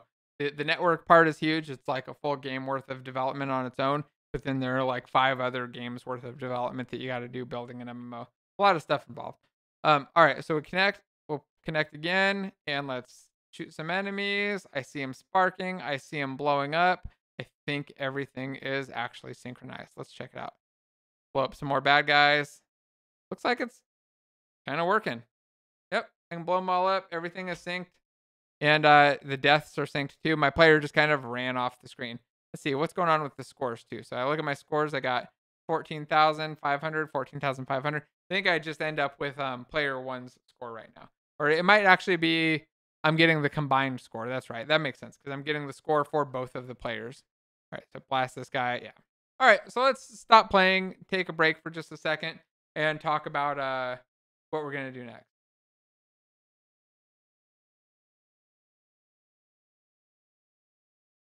Oh, yeah. Well, building your own network layer is yeah, it's not a realistic thing for 99% of developers or 99% of teams. Some people are going to build their own stuff and it makes sense. There are definitely cases when you need to build your own stuff. Most games don't need it. Most games work fine with built-in networking systems with a little bit of tweaking and tuning. But if you want to build like crazy stuff, you want to push the boundaries, you may have to actually build your own stuff. When you're building out an MMO, you're probably going to have to build out your own stuff. You build out like a giant game, even like something like a battle royale game. You're gonna have to work heavily on the networking stuff and really use a somewhat custom system. You're not gonna be able to just slap in mirror and have it work magically, right? You're gonna need something more complicated. But you don't want to start there. Don't start by trying to build out your network system. Build a game, and then if the game is fun and it makes sense, then get the networking good and perfect. A lot of people will spend a lot of time just building out systems and never build a game, and then it's demotivating, kind of demoralizing, and I don't prefer it. I'd recommend build the game first, get it working, get it kind of good, and if you need to adjust the networking, you need to make it better. You can always tweak it, tune it, and replace it later, and you'll have more experience. You'll get better at it. Don't dive in and just expect that your game is like. Don't try to build a game that's going to scale to thousands of players right away on day one, especially not as your first thing. Should be like your third or fourth game where you're getting up to these crazy scales of stuff. Okay, so let's see. What should we do next? We have a couple options. There's a bomb that's set up. I don't know if I showed it, but if you hadn't seen the previous streams, there's actually a bomb that we can drop. That little red thing that's out there blinking. Let's hit post and watch. If I hit the button right there, I can drop out more of them, and they actually, well, they explode and blow up enemies if they end up near them. Let's see if that one does it. Gonna hit anybody? Oh, it's gonna be too far from everybody. But ideally, the bombs should end up near bad guys and then blow them up. There we go. You saw those two guys blow up, right? Actually, that probably requires a little bit of skill to line the enemies up and get them to push the bomb around or sit on it, right? So maybe I'll set that up next. You guys have any preferences or recommendations over something other than the bomb? Or should we just make the bomb networked and then, oh, look at this stack up? And watch that death. Boom. Okay. Yep. I think I want to do the bomb, but what do you guys want to do after the bomb? Should we do score system or do you guys have some other recommendation or idea? Or maybe like player color changes or something else. So I'll set up the bomb and then while we're going through that process, if you have ideas for the next thing you want to see, put them in chat and we'll figure out what the next one we're going to pop in there is. So, oh, look at that. The bomb is really cool. It just blows up all the bad guys. So we'll go into our project view. Let's go take a look at the bomb script now, because this is one of the few things that's not networked. Our bomb isn't networked, and we also have a bomb dropper script that's not networked. I'm going to actually look at the bomb dropper first, and then we'll look at the bomb script itself, because they're both relatively simple. The bomb dropper has a bomb prefab that we reference, a delay for how often I can fire it, and of a release velocity for how fast it fires out when it just kind of rolls forward. It references its player for, I believe, adding score, and then a next drop time for when we can use it again. Has a should drop bomb, which just checks to see if we can drop it. So if our time is greater than the next time, and we press the button for our player. So we pressed bomb 1, which is just set up right now. I believe that's circle here set up on in the input settings. And then we drop a bomb by setting our bomb time. spawning the bomb using just a standard instantiate call, and setting our player, getting our rigid body, and then setting the velocity to our forward times that release velocity. We can launch out at a speed. Let's go look at it real quick. We'll go look at our player here in the prefabs. It's got the bomb dropper script on it. Got this bomb dropper component right there. You see I've got a delay of 5 and a release velocity of 10, so it goes out at 10 meters a second rolling forward. Stops pretty quick, but you get the idea. So we want to make this bomb dropper drop bombs over the network. First step of spawning an object over the network is go to Network Manager, and remember we need to assign it as a prefab, but it also has to have a network identity. So I guess this is the second step. Sorry, everybody, I lied to you again. So if I try to take that in there, doesn't work. Go to step 1. First step was actually add a network identity, and then I'm gonna add a network transform too, because I'm already here. Let's speed that up and just add the transform as well. We'll leave those both on there. And then I'll go to my network manager and assign the bomb from my prefabs folder. Make sure I don't get the one that's in my scene. All right, save that off. Go back into our code, and what do we want to do? I guess we just want to do a network spawn of our bomb, right? So when we create the bomb, add another line here. I'll say network server dot spawn and pass in bomb dot game object.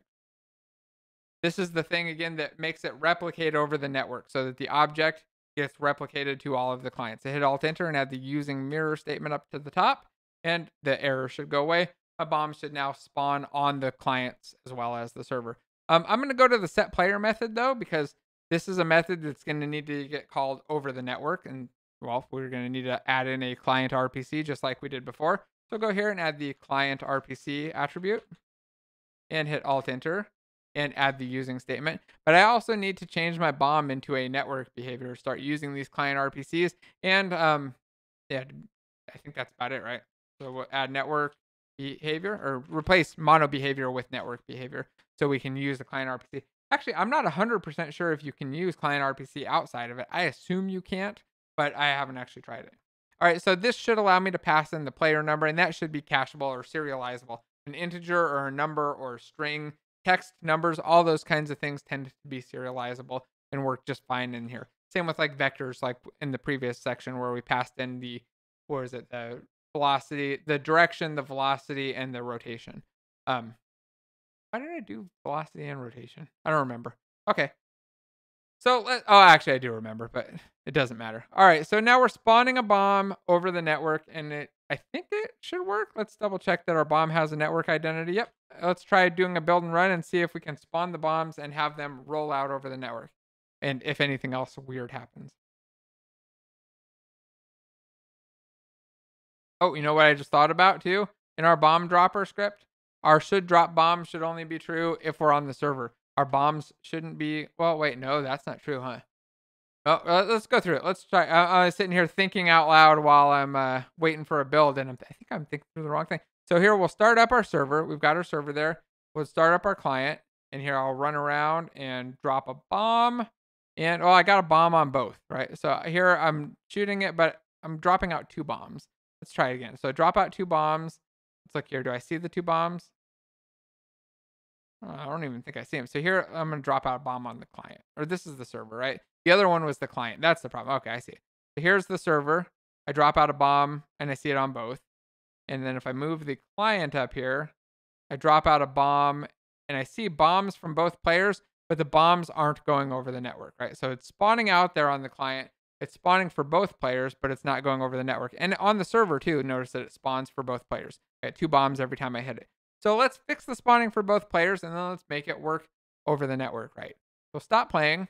It shouldn't spawn for both players by, just adding in a check in our bomb dropper to not check if we're on the server though, but to check if we're the local client authority, right? So we want to say if is local, what is it? The bomb dropper needs to be a network behavior. Change that. And then we'll say is local player. So if we're the local player, then we should be able to drop bombs. If this is a player that's like somebody else's player, and again, local player means like this is the player for the client that's connected. So for the first one, the host, it's going to be the first player that's in there. For the second one, it's going to be true for only that second player, the one that you're controlling. So if it's not the local player, so if is local player is false, we'll just return out of update. We don't want to do anything with our bomb dropping for the other player. We only want to do it for our own player. That should fix a lot of the issues already. So do a build and run. I expect to see that at least we're not getting 2 bombs launching out anymore. So let's hit play.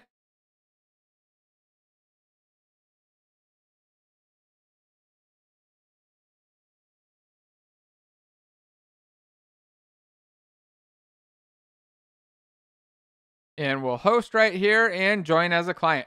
All right, so run around, drop a bomb. I see only 1 bomb flew out. Let's see, I'm gonna drop another bomb on the client here. See if it only 1 bomb flies out. Do I get a bomb here though? I didn't see anything. Let's try dropping a bomb here. So on the server, I drop a bomb and I see it roll out for both. Right? Let's try it one more time.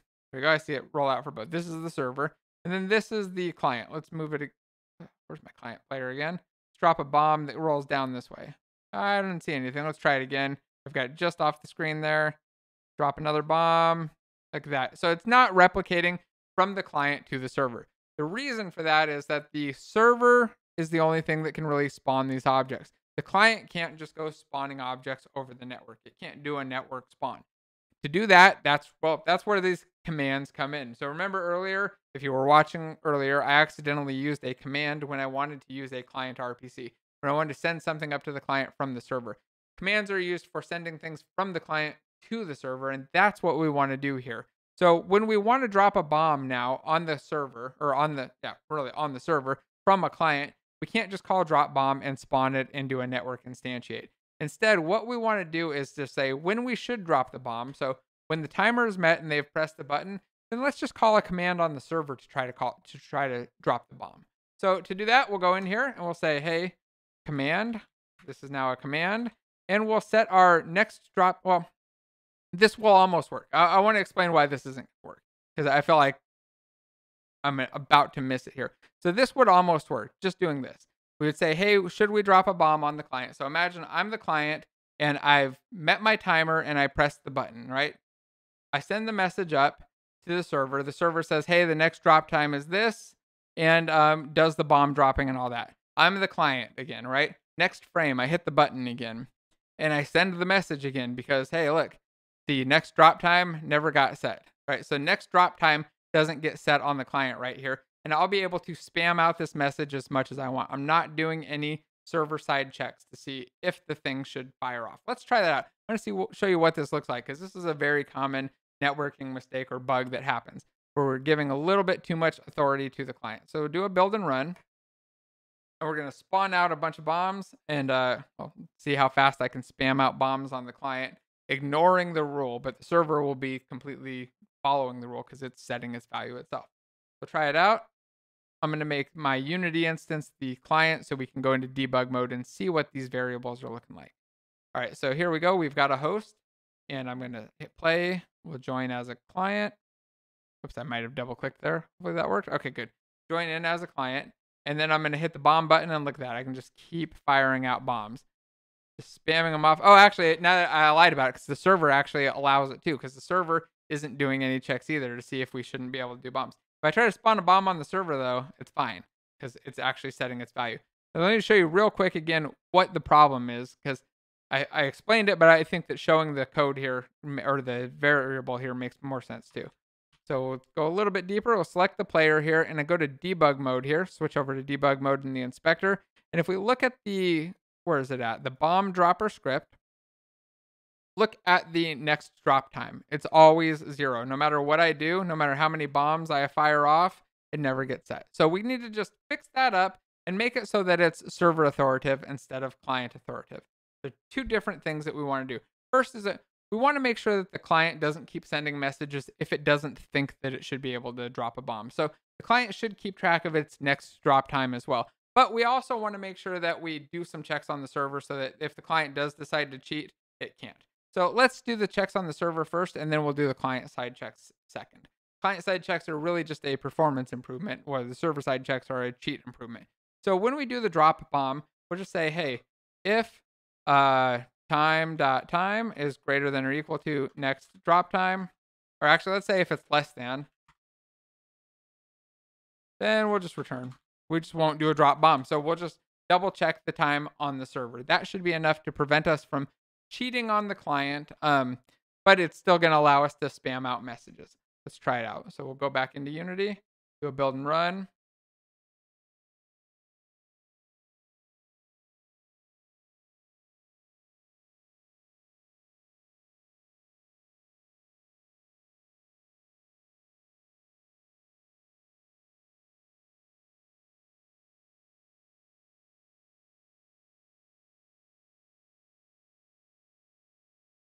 And we'll start hosting. All right.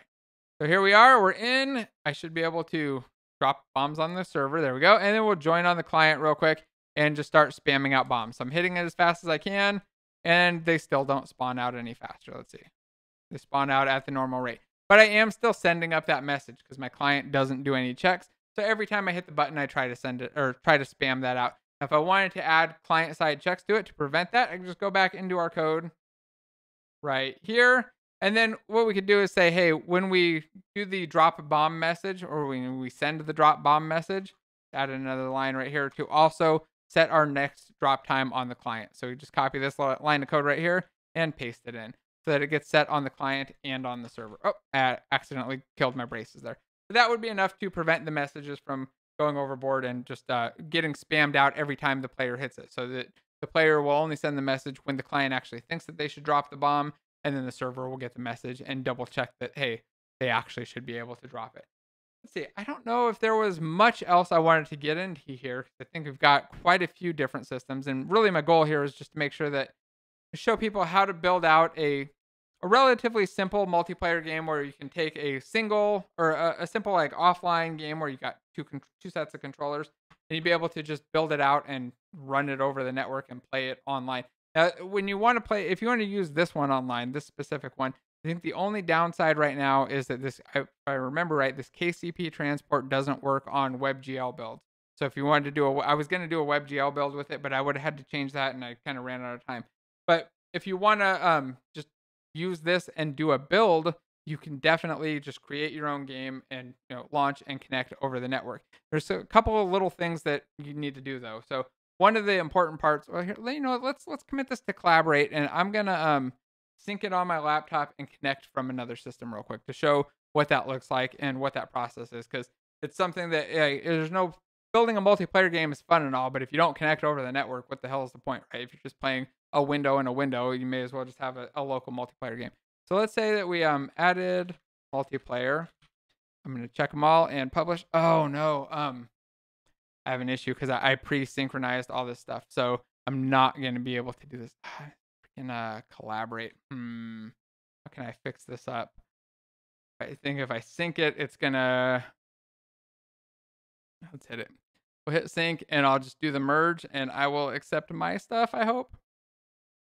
Either that or I'll overwrite it, and it's fine because the code is pretty close to exactly where we're at now, I think. So let's go through it though. So what we'll do is we'll set it up. I'll start playing here, and then I'll start playing on the. There we go. Yep. So we'll take. If you haven't used Collaborate, by the way, source control system built into Unity. It's not the most powerful one. I still prefer Git, but out of all the source control systems, it's probably my number 2 now because it's built in. It's easy to use, and for solo simple projects, it's really, really simple and just quick to go with. So I would recommend it for anybody who hasn't used Collaborate before. At least try it out. So I'm going to hit use my changes for all of these. And the reason that I'm having that, by the way, is just that I'd already pre-committed some other stuff where I'd gone through and tested it out, and I had to revert back and then redo the stuff again and then recommit it. So I want to make sure that it's all synced up. All right, so now I've got that committed and collaborate on there. I'm going to go over to my laptop, which is just right down here, and then we'll just sync it up. So I'll go over to my history, and it says that I made a change 9 seconds ago, so I'll hit update. I'll pull that in, and then we'll do a quick hosting, and I'm going to run around with this controller now, not this one, that's actually hooked up to my laptop and see the game running over the actual network. So to get it going over the network while that one's synchronizing, I'm going to hit play and show you something somewhat important here. Notice this part right here that says client localhost. It's really, really, really tiny. This part right here. I need to change this so that it's running over the network instead. If you just set it as localhost here, if I stop playing and go select the network manager, you'll see it. If I set it as localhost, it's not going to use the the IP address bound to the network card. So when you have a network card, it's got one IP address. Usually it's got one IPv4 address. It's going to be like 192.168. Something dot something. It's usually one dot something, but it depends on your network.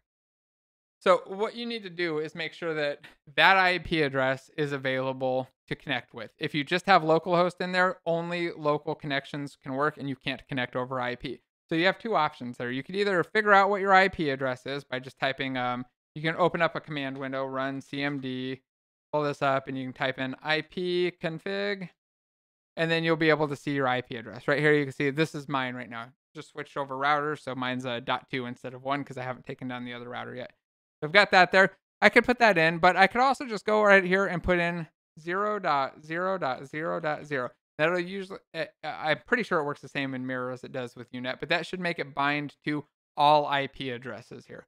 Now, there's still another step because connecting over the network also requires the firewall ports to be open. So you need to make sure that you open up the port that you're connecting on, which right here is 7777 through your firewall. Or if you're just testing it out and you feel safe with it, you could disable your firewall for a minute, turn it back on. But generally, you want to figure out how to do the port opening, and then you're going to need to do some port forwarding. Those are things that depends a little bit on your router and your network setup. In Windows, you just open up the Windows Advanced Firewall, add in a port setting or a firewall setting and a firewall rule to allow it for. I believe you need a UDP and TCP, but I'm not completely sure on this one. I have them both though, just enabled for the port. So we'll hit what do I want to do? I want to hit play and see the number show up there. It should be just zeros again instead of the local host. And then I'm going to go over to my server or my laptop. Go to game view mode. I'm going to hit play, and assuming that my game starts up, I'm going to try to connect to it. Okay. So here I'm going to hit host and just connect. Over here from my client, I'll put in my IP address, which was that 192.168.2.7. Let me go back into open up that command window again. Yeah, it was .7, so it's IP config at the command line. So .7, I almost put a .6 there. And we will hit client and connect, and look at that. It actually connected. So I saw it all appear on there, but I'll show you on the other direction too. Let's get these controllers back on and see if I can move around. There we go. I got one player moving around, and let's see if the other player will move. There we go. Both players are moving around over the network now. So now they're both just literally moving, over my local network. So I'm going to stop the host, and I'm going to switch it over so that the other one is the host real quick, just so you can see. That actually disconnected the other one instantly. So I'll make the laptop the host. And then I will try to connect to it. So this was, let's go to maximize on play. I'll change this to 192.168.2.6 because this is the IP of the other device. Hit connect, and it won't work. The reason it won't work is because I haven't opened up any of the firewall stuff on here. Your server needs to be the one with the firewall ports opened up. If you don't do that, you're not going to be able to connect.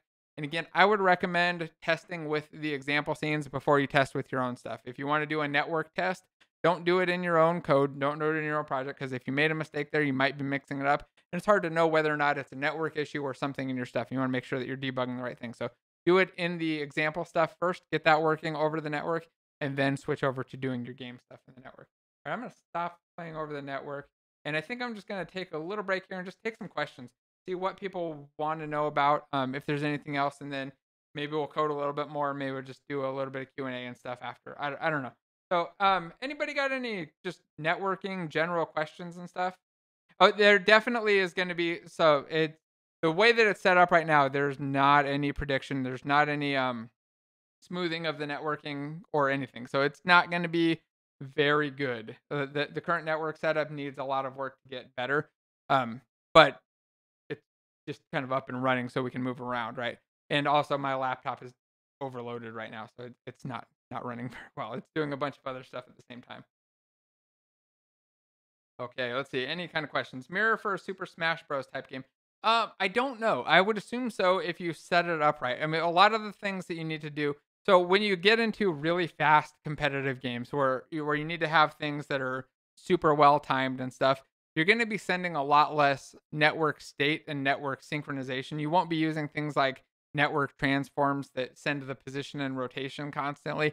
Instead, you'll want to synchronize usually on input, and you want to have like a a simulation that matches everywhere, no matter. So you could replay that same exact input and have the exact same gameplay constantly. If you see a lot of those games like that that have replay systems, and there a lot of the time that's how they work, where they're not really storing off like all of the action and the movement. They're storing off all of the input and then replaying that type of stuff. I don't know if Smash Bros does it that way. I'm not sure how they do it, but you'd need to come up with something to make it nice and quick and a system for it. But you could. I don't see why you couldn't build something like that using Mirror, unless there's some other technical issue with it that I don't know about. But I don't think there's anything in there that would prevent it really.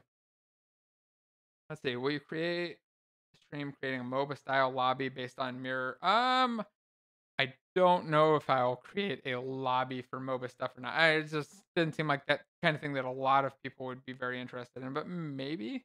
When you put the command on top of the drop bomb function, it made that function run from the server. Yes, that was a good question. So if we jump over here, the command in the bomb dropper script right here. So when I added the word command here, that literally made it so that this call right here now doesn't just call this method. It sends a message, calls the method on the server, which is kind of magic. I'm very used to like or at least I was very used to the old school ways of having to build up a message, package up that message, send the message, read the message, and then deal with it.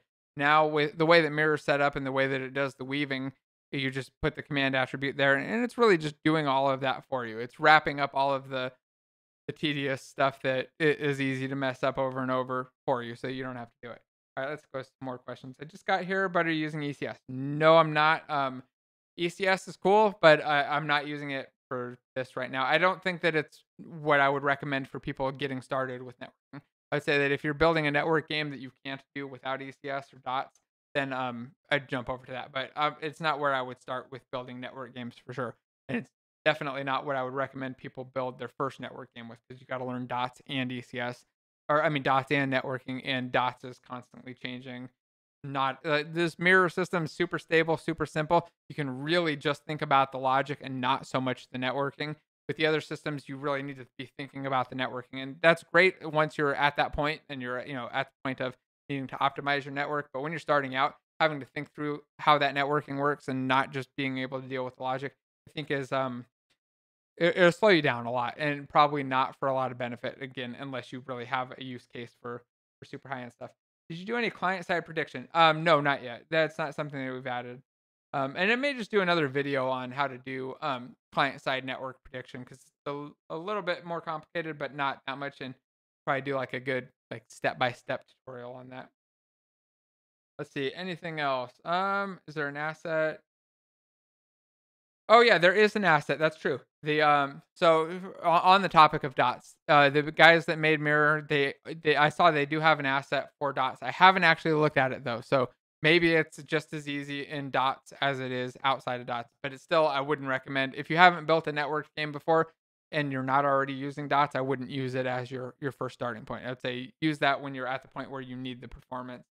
Or if you're already using dots for stuff. If you're already using that in your project, then hey, that makes sense, but I wouldn't make the jump just for that. Let's see.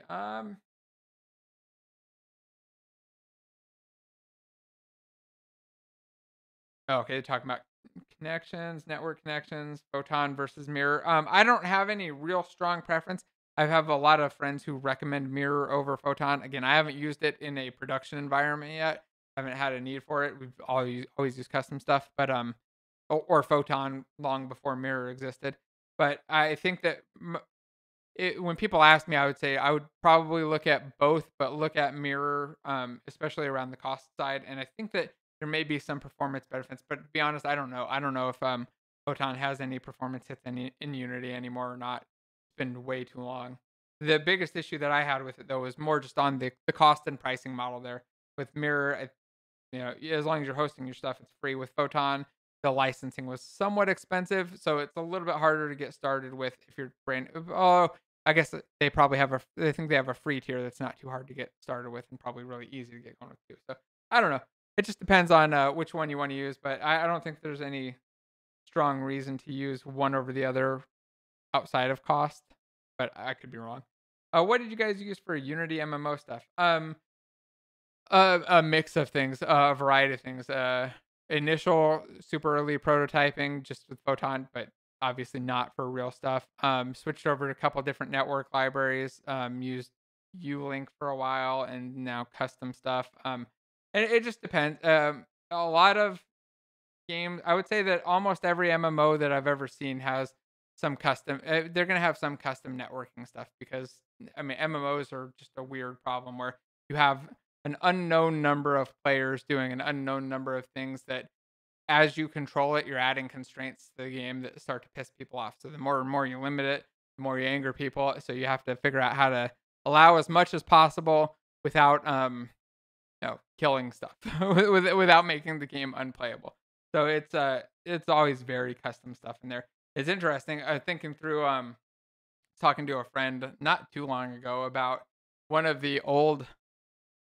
Oh, I don't know if I should talk about that. Some of the old game code and some of the old network code that we had in some of the old stuff, and the code there gets so I wouldn't say it's confusing. It gets a bit confusing and complicated and scary to touch. So we had code in one of these projects that was released and live for a very long time that nobody even realized had a bunch of debugging stuff just inside the code that was slowing it down. And I think that it had code in there. It had notes in there saying, "Hey, make sure you delete this. The stuff is for debugging and it's a performance hit.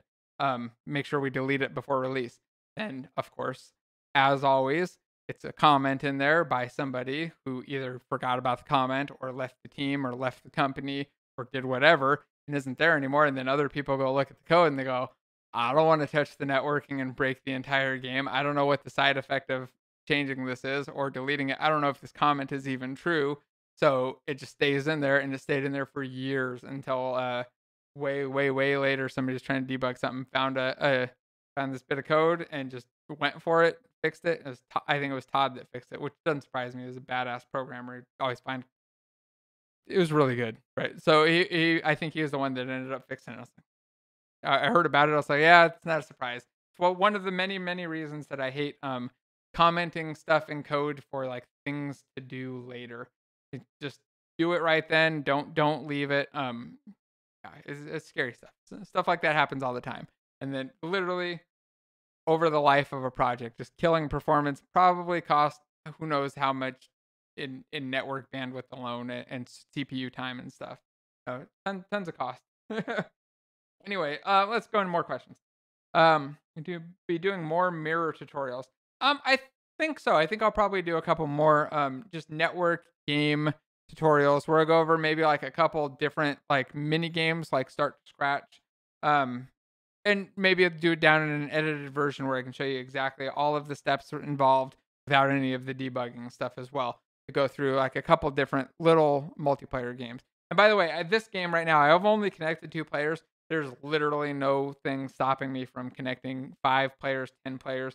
I think I put 4 in there because I was planning on just connecting 4, but there's nothing that can stop me from connecting any number of players. I don't think I have a max number set. I wonder if that's the setting on the network manager now. Let's go take a quick peek. Max connections 4. Okay, I lied. I set it to 4 players by default, but I could turn that up and just connect any number of players and run them around. All right, let's see what else we got for questions here.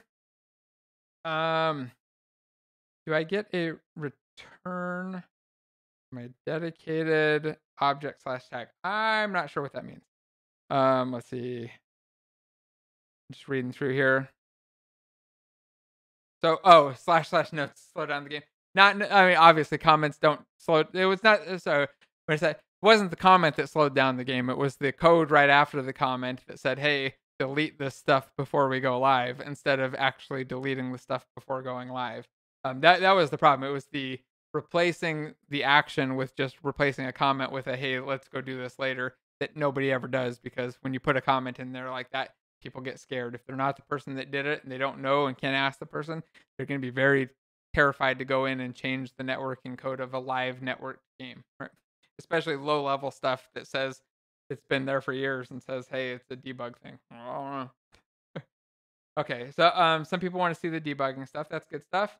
Is this something like in your beginner course? The networking side is not. No, it's much more. The beginner course is more focused around understanding what all of the code means, how the code works, things like abstractions, interfaces, and just a lot of 2D development as well. A lot about 2D stuff and really focused on the coding side, nothing on networking at all.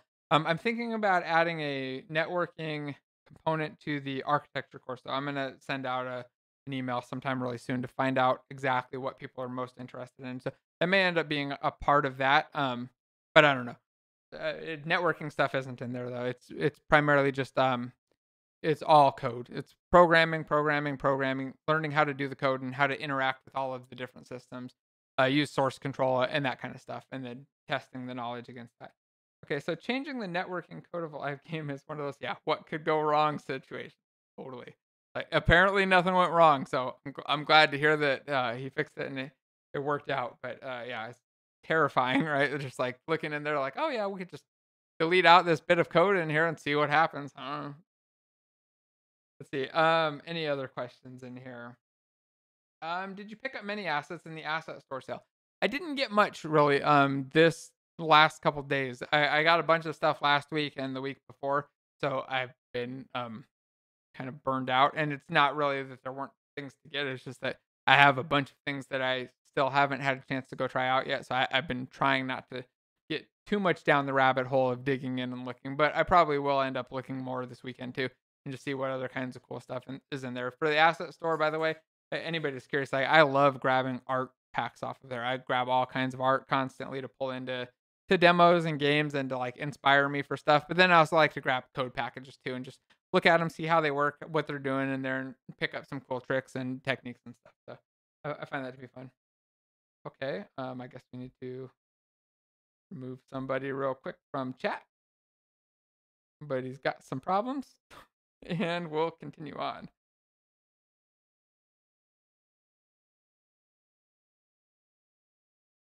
All right, cool. Anybody got any other questions? Let's see. Would you try a 2D multiplayer game in the future for net? Oh, that could be interesting. Maybe that Smash Bros idea would be a good way to go, like a 2D fighter or something as a game there for multiplayer networking. Because then we could go through the performance side of it, how to get that quick enough. But there's also not a lot of mechanics that we have to deal with. We just get two players bouncing around, punching each other, or shooting stuff at each other or something. Yeah, that could be a fun one and something I think that it could be done relatively quick. And there's not a lot of extra code involved too. Just be around the networking stuff. I like that idea, so I'm gonna write that down and consider it heavily. See, I used to be working on an online project bouncing bullets. How do you handle dozens of physics objects over the network like Fall Guys does? Well, a lot of it ideally is having. I'm not sure how Fall Guys is doing it exactly, but having as little as possible be sent over the network, where a lot of things are either predetermined or they're deterministic, so that we can launch the thing off and it's going to do the same thing all the time.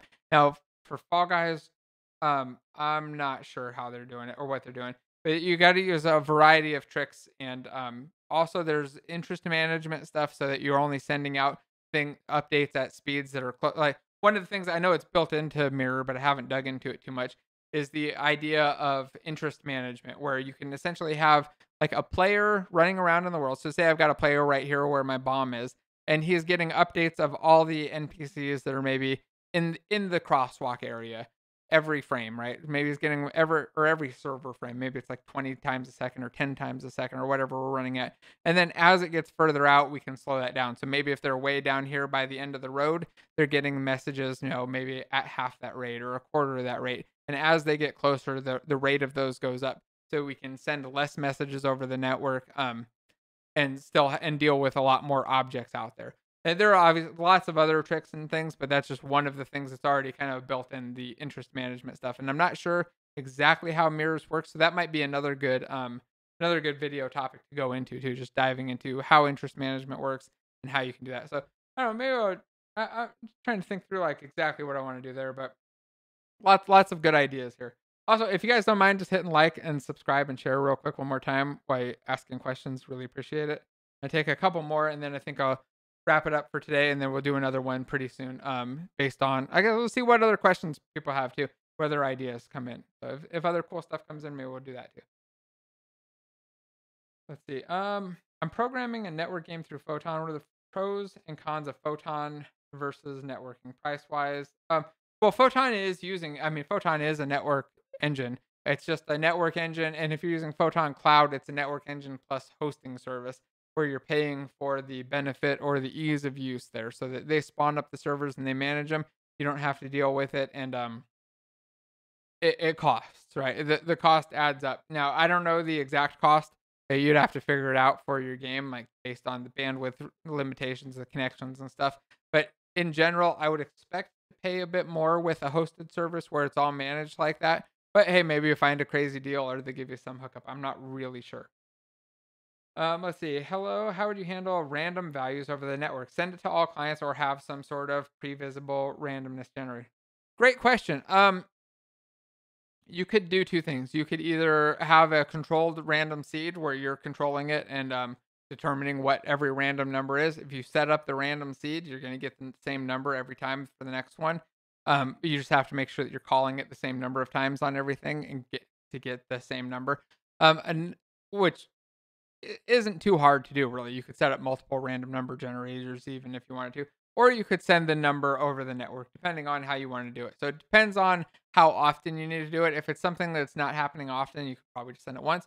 If it's something that happens all the time, then you probably want to be sending over the seed and then making sure that the usages or the things that are calling to get the number from that random generator are synchronized. And if that's the case, then you won't need to send over that number as well. But it may be overkill there, and you might just want to send the number instead.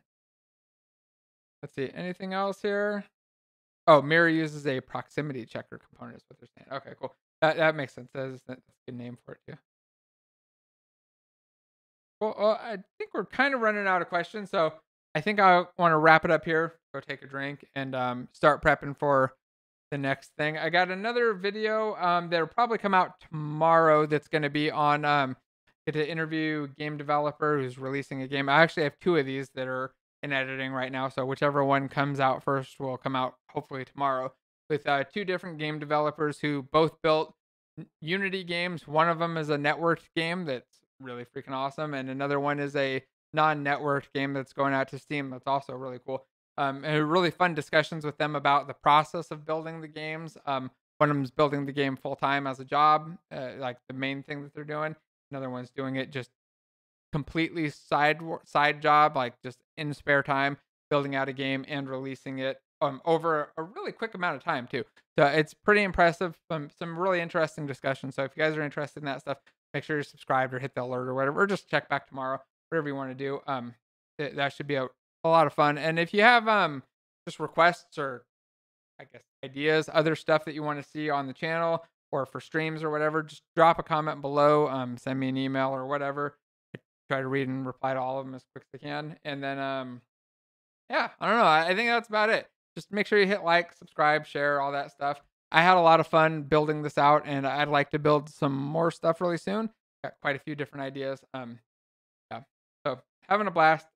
Thanks again, everybody. I just really appreciate everyone coming out here. It's kind of crazy. It still blows me away that hundreds of people come out and just watch and we go through building games and have fun together. So it's fun stuff. All right. I guess I'll take a drink and wrap it up here. Say thanks one more time. And again, don't forget to like, subscribe, share, and all that stuff. Oh, one last thing. I got an email. I haven't replied to it yet. I'm gonna reply after this about the mug here. It will be available sometime soon. It's just this.